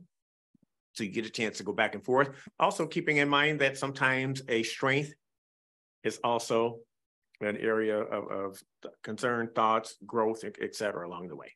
So that being said, put your thinking hats on. Here's your opportunity as a board to respond to the 3 prompts. Also, I want to reemphasize that these are the same 3 prompts that every focus group will get. And so there will be an opportunity for us to be able to see trends accordingly. And there's basically, there's 3 of the questions are also embedded in the online survey. So that also will help us triangulate.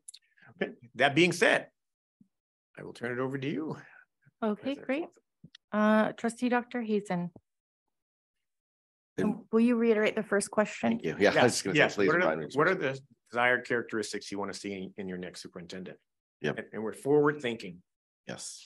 So I had 3 written down, and I do reserve the right to come up with more as riffing off of others' ideas. But one is, a longevity and commitment to the district. I mean, part of what makes, I know this is getting into question 2, but what makes Pacific Grove special is the number of folks that want to either grow up here and come back or, stay here. So having that commitment is important to me. I think a clear and developed leadership style. So this is making sure that, they're not going to come in and just sit back on the rest on their laurels, but they have an idea of how they view leadership working, and one that matches with the community opinion as well, ideally. And then the third is this idea of being somewhat visionary, yet with consensus building. And I understand that might seem like a contradiction, but what I mean is, I do want the superintendent to be willing to come to us with you know, I would even say radical ideas, but also not implementing those radical ideas without making sure it's the will of the district, if that makes sense. Clerk McNary?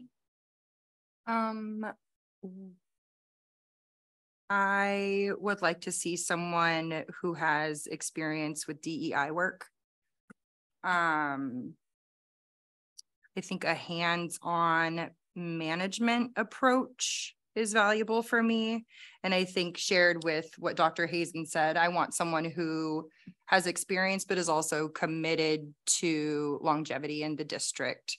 So as to say, someone who's not kind of looking to be here and retire, and also not someone who's looking to use our small district as a jumping off point, someone who wants to stay within the district for some period.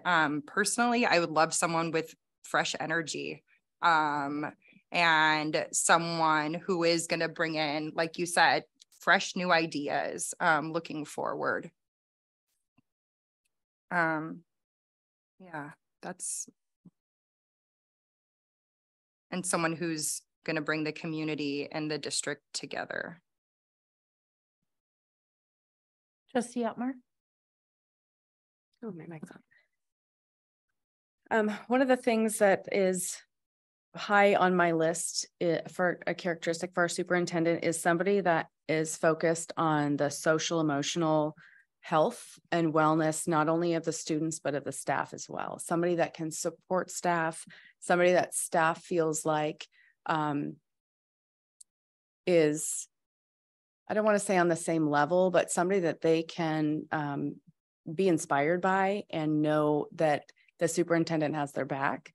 And a superintendent that can really sort of take a step back and look at the district as a whole and say, is this district emotionally healthy? What can I do to propel this district forward so that everyone is feeling supported?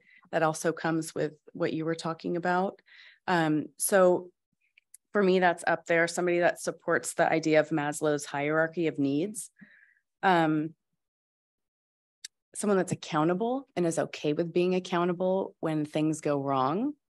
They're able to say, you know what, either I could have done better, or this is how I will do better, or somebody that's comfortable with being honest and also approachable.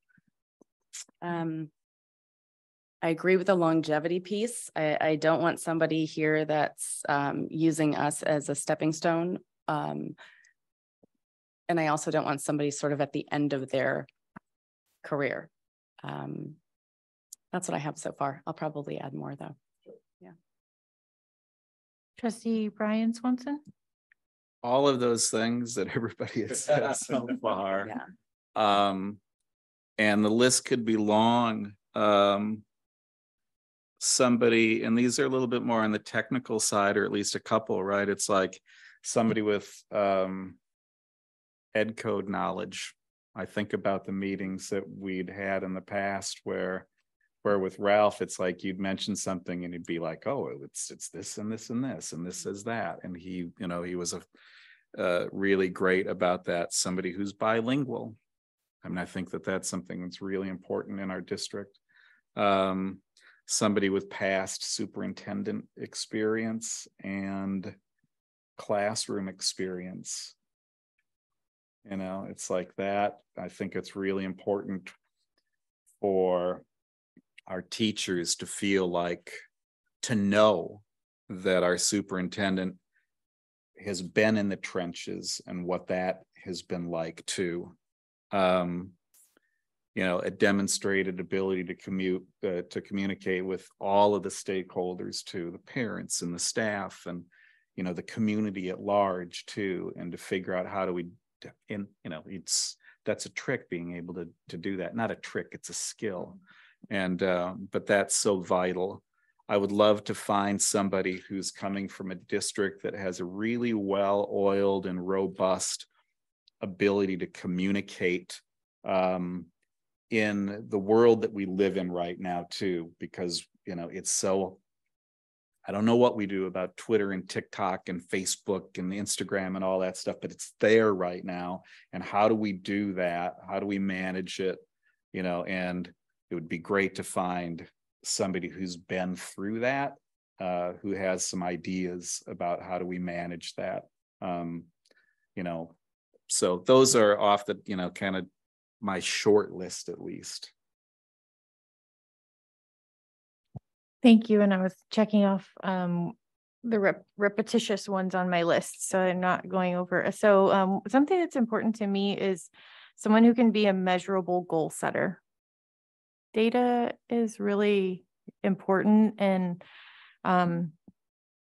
you know, basic, I'm not talking about, you know, a scientific study on everything, but like just basic data just as a baseline is really important to me. Going forward, someone who can demonstrate that they know how to grow and evaluate the staff that they oversee. I'm really looking forward to that. And then someone who's okay saying no to the board, like really being respectfully honest to us, letting us know. I mean, they can explain why, but having real conversations. That puts me at ease and makes me feel that I can trust the leadership, trust the guidance, and that we know where we stand. And then lastly, which has kind of been brought up, is someone who values communication and input from the community, embraces that. That's my list. Do we have anyone from the public who would like to input right now, acknowledging that the public will have many opportunities for that moving forward, but here we are tonight. So if anyone has anything, you're more than welcome to contribute. I don't see anyone online raising their hand. Anyone here in person? I do. Did It's we a forget sincere ask. something, Beth? Since you asked. One of the things, well, this is really kind of going to their next question about what do you see the district needs? But I would just say that I'm not worried about someone who has necessarily been a superintendent, because Ralph was not a superintendent. He was an assistant superintendent. So when you're looking for the drive or the new ideas of someone, you know, that's going to be maybe in somebody that hasn't had the chance to be a superintendent. We are a small district. It's a perfect little place to start, you know. So I don't know. I wouldn't feel worried about how long they're going to be here.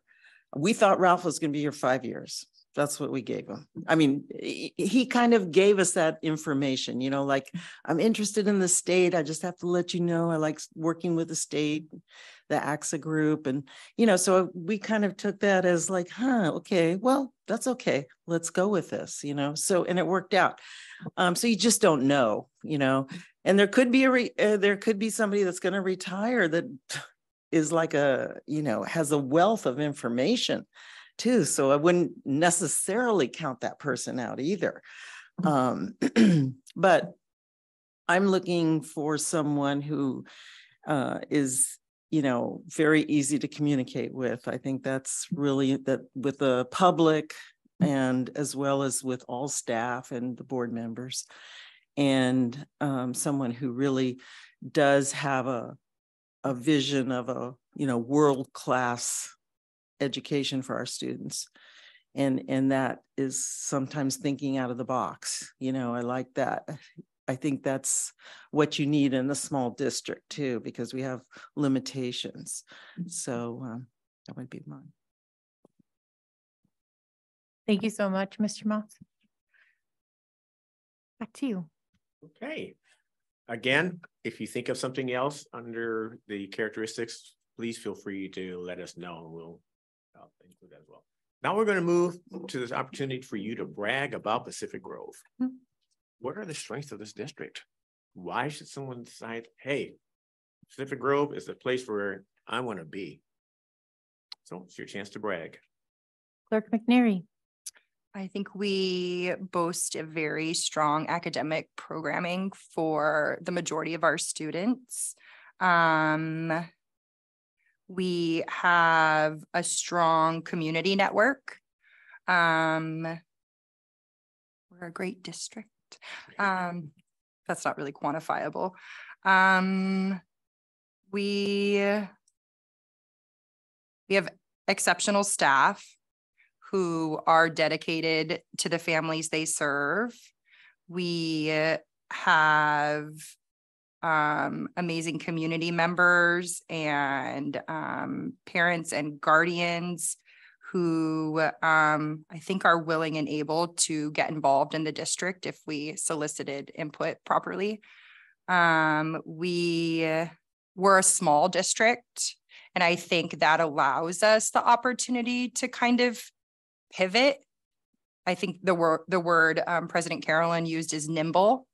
And I think being small is a strength, because if we try something out and it doesn't work, it may only impact, we may be able to pivot into a new program, whereas a school district with 10,000 kids, it's a lot harder to transition. And I really think our size is a strength. I think that's where I'll start for now. Yeah. Trustee Otmar. Well, you nailed a lot of my stuff. So I definitely want to reiterate our staff. The staff here is fantastic. They're dedicated, they're engaged, and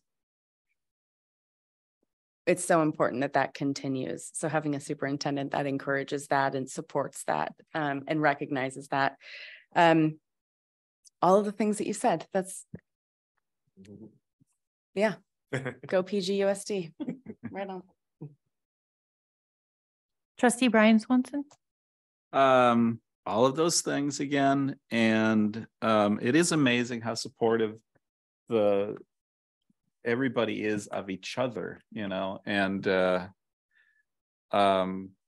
I'm trying to think of a better example that doesn't include me, but I'll that quick one anyway. It's like during the rains, I'd heard that like Buck's house was flooding, right? And it's like I texted him right away. It's like, what do you need, right? It's like I've got sump pumps, I got shop vacs. It's like I can leave, and that's how this community works. When you hear somebody's having trouble, it's like, well, can I do that? Or it's like, calling up, I forget who it was, as somebody on staff. It's like when I had the marathon stuff going on and I needed a couple more bodies, and it's like, it's like, can you come and do this? Yeah, and they're there. It's like, it's really remarkable that we have that. We have a great music program.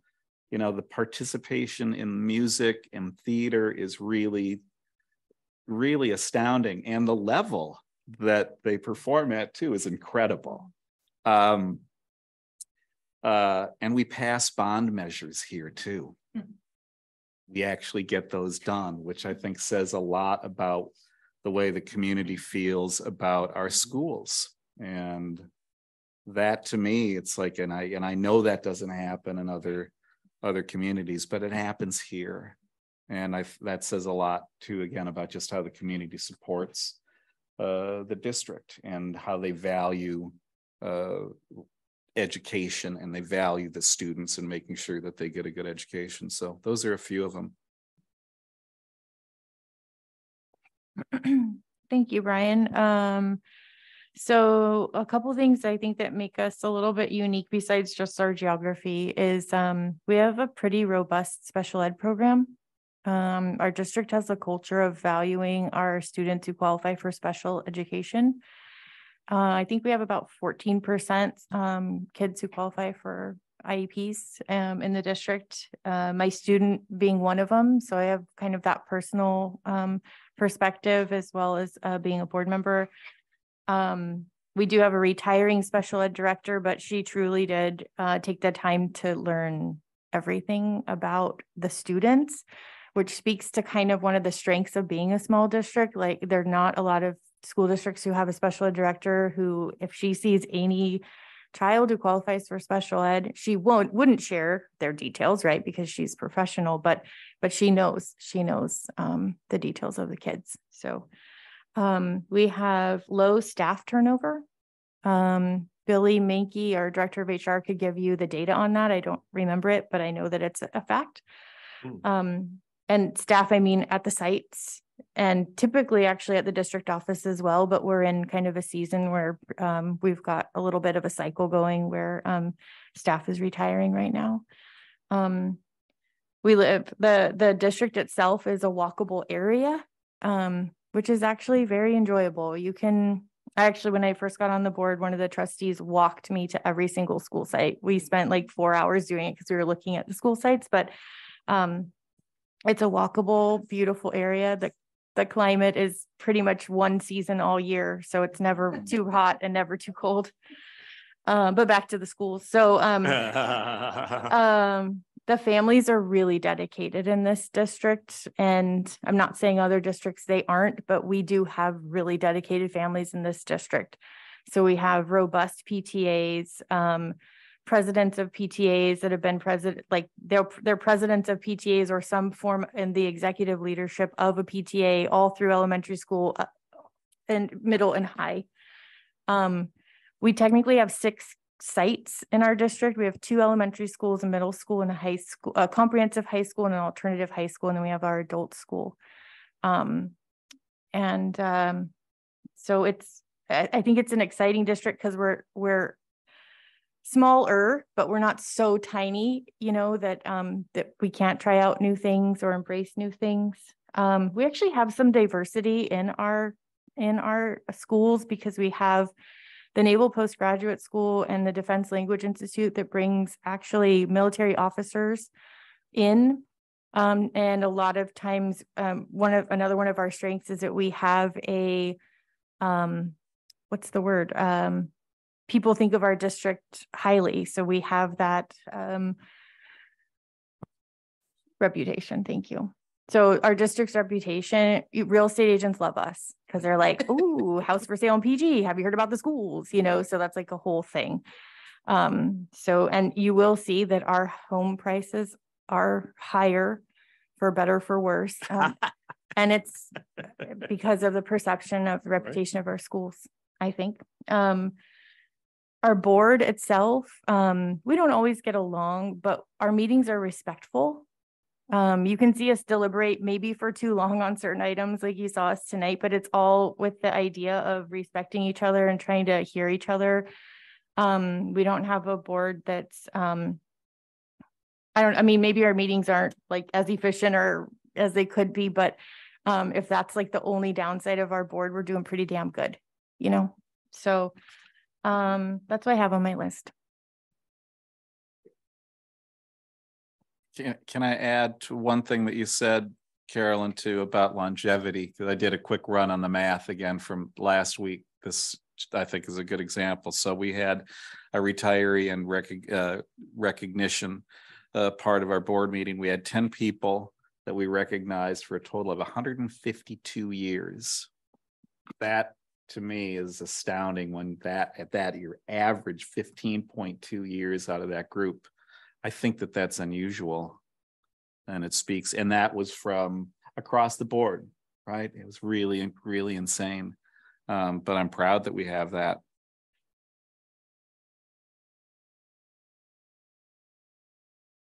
Oh, go ahead. Go ahead. Yeah, just to say that, everybody has said this highlights the functionality of the board, and that I think we are all agreeing on most of these items, which is amazing. It is a strong community, but there's also a desire to make the community better. That's one thing. Like, there have been things in the community, and part of the district, we're broader, like dealing with past injustices. I'll say that the community is willing to move forward, maybe not as fast as some folks would like, but that is a strength. A care for the district in the sense of people are proud to be Pogrovians. There's a nickname of Pogrovian that goes along with that. For example, this comes on your point about President Carolyn about the home values, but we're well funded thanks to our property taxes, but we could be better funded. That's not to say we're, rolling in the dough, but being well funded is a pretty it's a nice thing for a board to have. I'll say, we value our staff as members of the community. Following on your point, again, President Carolyn, that the staff are extremely dedicated to the district. I can't tell you the number of times I've been out in the community at an event and seen, you know, teachers or staff participating. So it's again, that sense of community, and the staff being amazing is a big part of that. Following on the special education, you know, learning that at the retirement ceremony that a lot of the special students were brought back to PG. I mean, I think that's a really powerful thing as well, that there was an interest in making sure there's a program for many folks there. Mm-hmm. I'd like to say our district handled COVID better than many other districts would have been able to, possibly due to our nimbleness and the size, but you know, that it gives me some hope that when the next disruption happens, we'll be able to respond more quickly. And then I'll just mention, since we're bragging, you know, we did have a blue ribbon school, I think it was 2 years ago with Robert Down making that list. So, you know, we are hitting a lot of the boxes for sure. Okay, thank you. And thank you for talking about the board, because that is typically the first question Candace's going to ask. Tell us about the board. And we can co-sign that with you. We can. Okay, last question or prompt is, what are some areas of concern or questions or areas of improvement that you have? Trustee Otmar?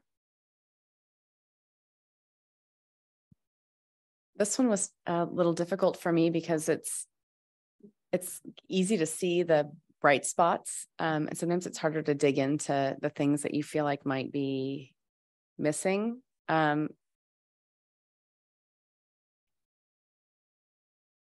You can come back to me for this.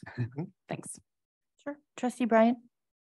I think one of the more troubling ones is that there is an, I don't know how to refer to it even. There is, you know, there's always been, not always, but there's been some kind of underlying chatter about Pacific Grove being a racist community. And you hear that sometimes. And some of the things even that we've seen happen have been very, very disturbing. And in our attempts to address it, we didn't always address it in the best way either. I think it's difficult as a board in doing that sometimes too, because you're trying to have this discussion with the public and people are upset, and rightfully so, about things that had happened. And some of this stuff goes back to the fishing village, the Chinese fishing village even. It's like those are things that happen in this town that that you continue to hear that talk about Pacific Grove.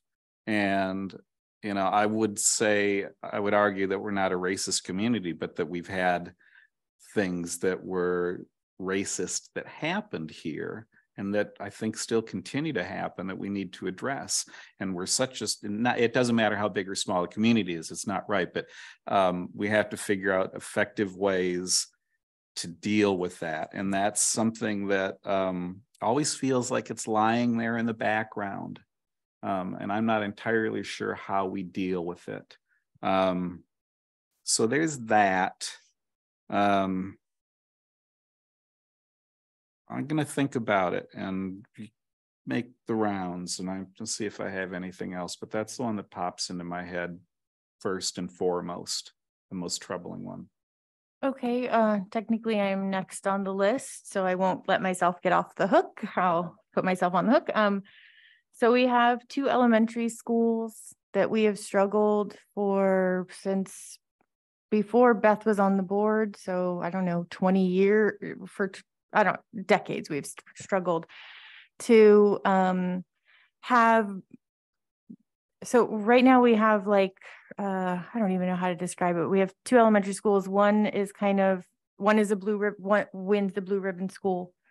One, the gutters are falling apart. And so it's kind of like, what is going on? So that will be my example for the evening. Safety. I would love to see, but I mean, I say that, but we literally just at our last board meeting approved this really robust safety evaluation plan for $154,000.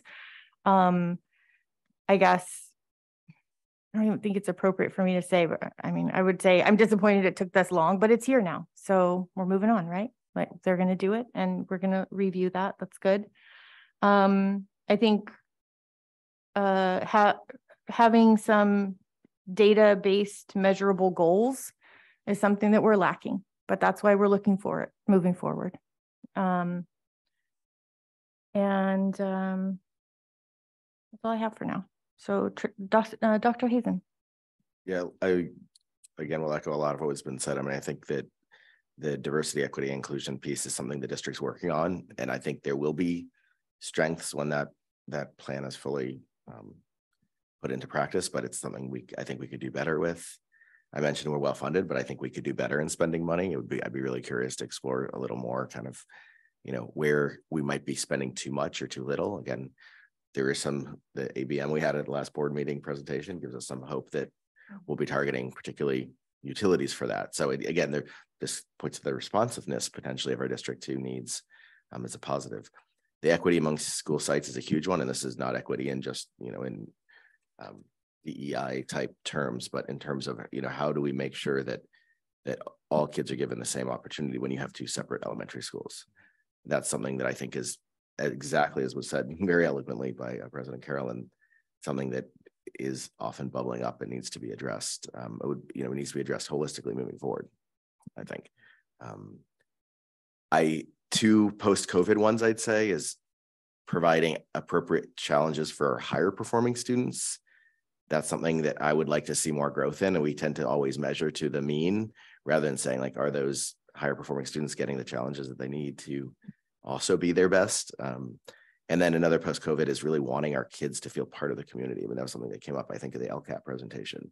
But I think there is a loss of the kids feeling that the school is their school, is meeting their needs, et cetera. And I would love to, that's something I would love to have a new superintendent also help us work on.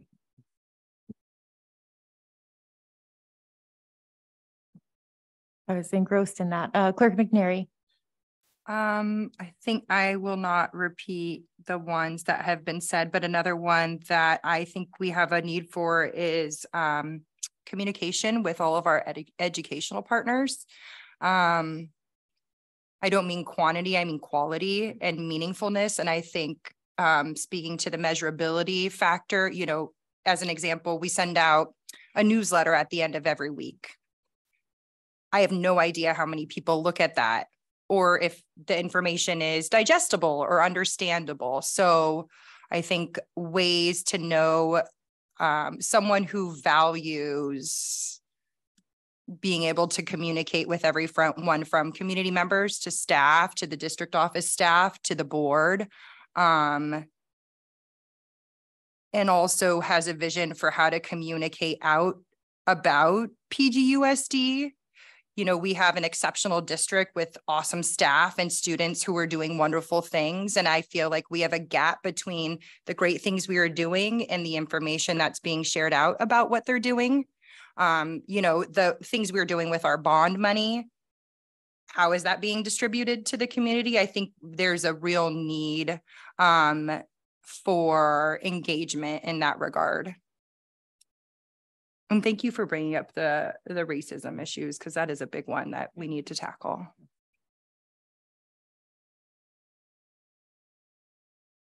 Trustee Otmar?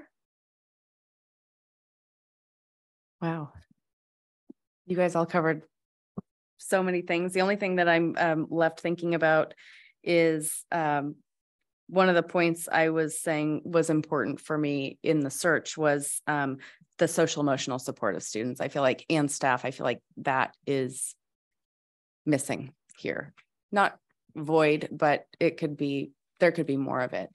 I know that at many of the school sites, I've read emails that there's bullying going on and exclusion and things of that nature. I think that that's something in our district, and that also comes with possibly like Twitter social media, social isolation, things like that. So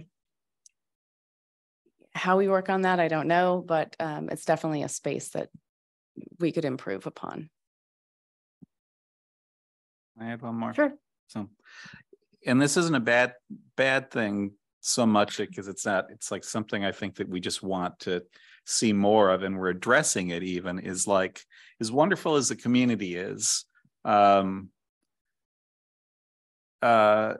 I don't feel like the district is super connected with the business in Pacific Grove, what happens, where the money gets spent, you know. And I think about, it's like, to me at least, you know, the school and the district and the students and those families, it's like, that's the heartbeat of this town.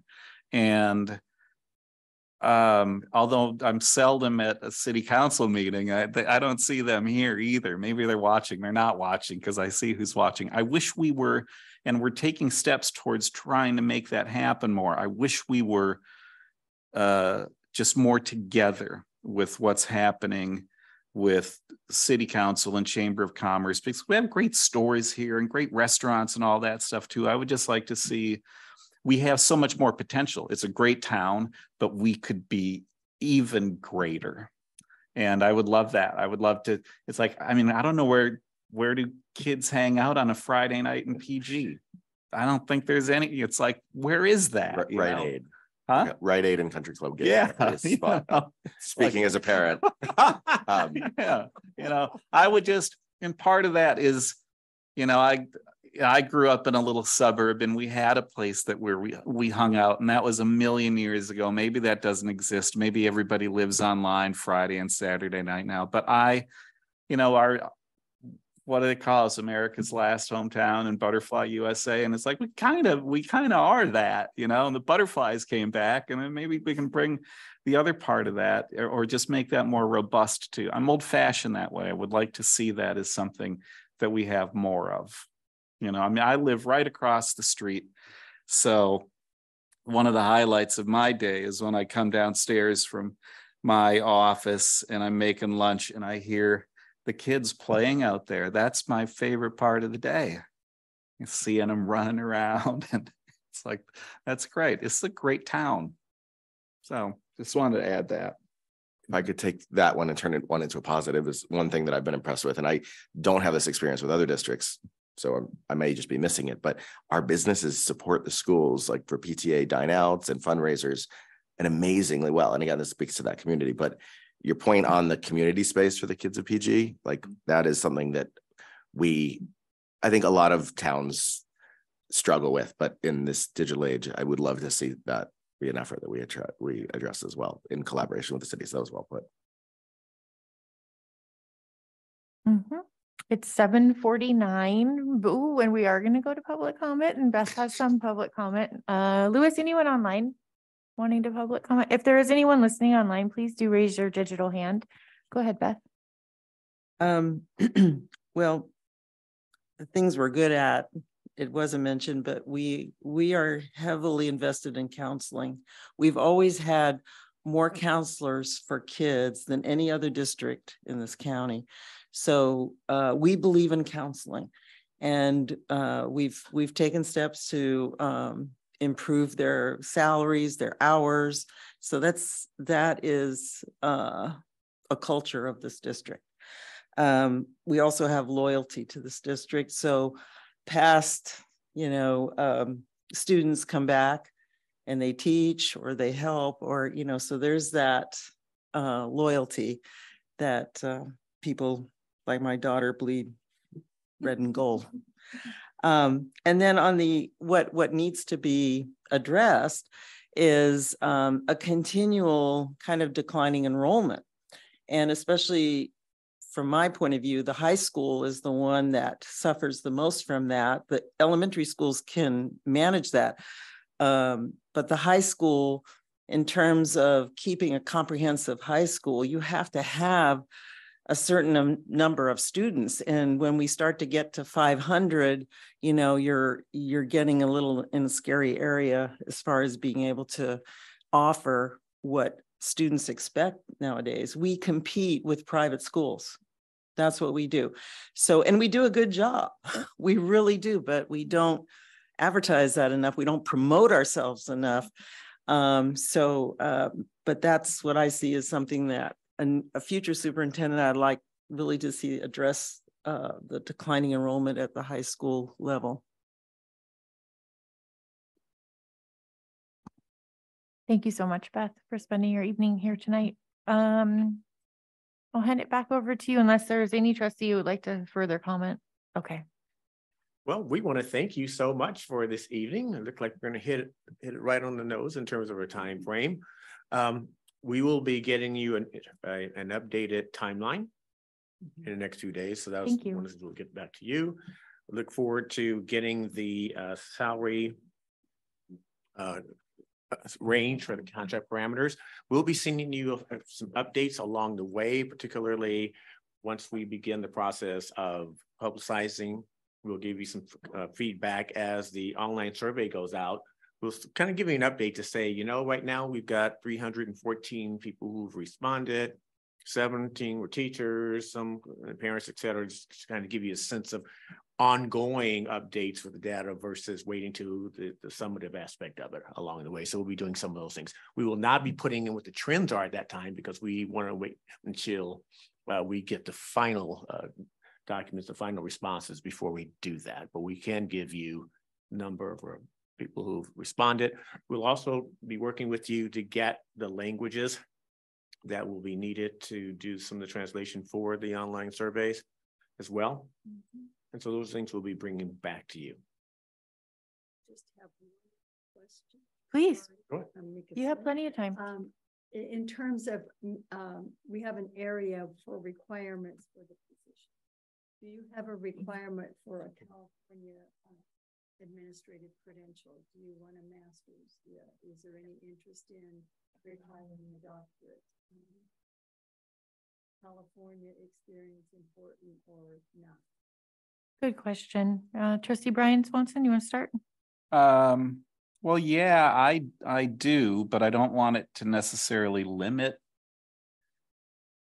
the, because again, it's like, this would be best of all possible worlds. But if you get somebody who's a real rock star and they don't have that, I don't want that to be the filter either. It can be written preferred. Yeah. It doesn't have to be required. So yeah. Eliminate. Well, then if that is the case, yeah, preferred. I mean, personally, I prefer somebody at least with a master's degree and admin credentials. I'd prefer somebody who has teaching experience in the past. I think those are at least off the top of my head, the first three, that would be, yeah. So. So next is myself on the list. So I hesitate to say this because I don't want to sound like I have bias. Well, and maybe it is a bias, but I feel like a California candidate would serve us better. But I think that I'm being naive in saying that as well, because it's possible somebody from outside could serve us just as good. But in my own informal observations of surrounding districts, seems like when they get superintendents from outside California, the learning curve is steep and the embracing of their community just doesn't seem to happen. And I'm not saying that would happen here, but it does make me like a little bit, Also, of course, the state of California has their specifics. And so someone having knowledge surrounding those does seem like they would hit the ground running, but obviously you recruit from other states and that was successful sometimes or most of the time. So yeah, so I guess I would lean towards California search, but acknowledging that could be my own naivete on that. Dr. Hazen? I had the same. I think I feel strongly that we should not have requirements, but desired or preferred qualifications. California experience was kind of the top of my list, at least the familiarity with the California Ed Code and understanding how best to do that. I personally, again, I would love to see someone with a doctorate in, again, not as a requirement, but someone who is actually dedicated to the field of, pedagogy, just be able to say like what works for learning and what doesn't. It would be something that would be a positive for me. I will say the same, like bilingual. That was something that was brought up earlier. Again, it's not a requirement, but having that for our community is, I think, really important. And yeah, I think those are the big ones. I don't think prior superintendent experience is a requirement to me, but I do like the idea of some level of either acting or assistant superintendent experience, or, you know, some at least leadership position would be useful. We typically say cabinet level experience, so that means they're at the desk and at the decision-making aspect of things. I would embrace cabinet level experience wording. Yeah. Would the rest of us embrace that wording? Yes, and I will say, I mean, I do like the classroom point though too. I mean, we're kind of highlighting maybe a super person that doesn't actually exist. I'm sure they do, but you know, being able to have someone that has that, it's really hard, I think, to meet the needs of the teachers without having spent, you know, some time in the trenches. Not to make it an appropriate analogy, but. Let's see, Clerk McNary. Yeah, I agree with what's been said. I guess I'm not necessarily stuck with someone who has classroom experience, given we are just approved a contract for an interim superintendent who does not have that background, who I think is fully competent and kind of has his what do you say, finger to the pulse? Is that the right adage? Okay. Anyways, he seems to be really in touch with the teachers and making connections in those relationships without that experience. I do see the value in it though, 100%. I think I share the same kind of thought about someone with California experience, just given, or California knowledge, just given where we're at. And I agree with the preferred versus required language. Trustee Atmar. Yes to everything that everyone has said. I definitely would prefer California experience, not necessarily knowledge, but experience, because ed code is ed code. And just knowing about it is different than having actually applied it and having a working knowledge of it. Somebody that is credentialed, admin, I don't know that a doctorate is necessary. I see what you're saying though. It does show a dedication.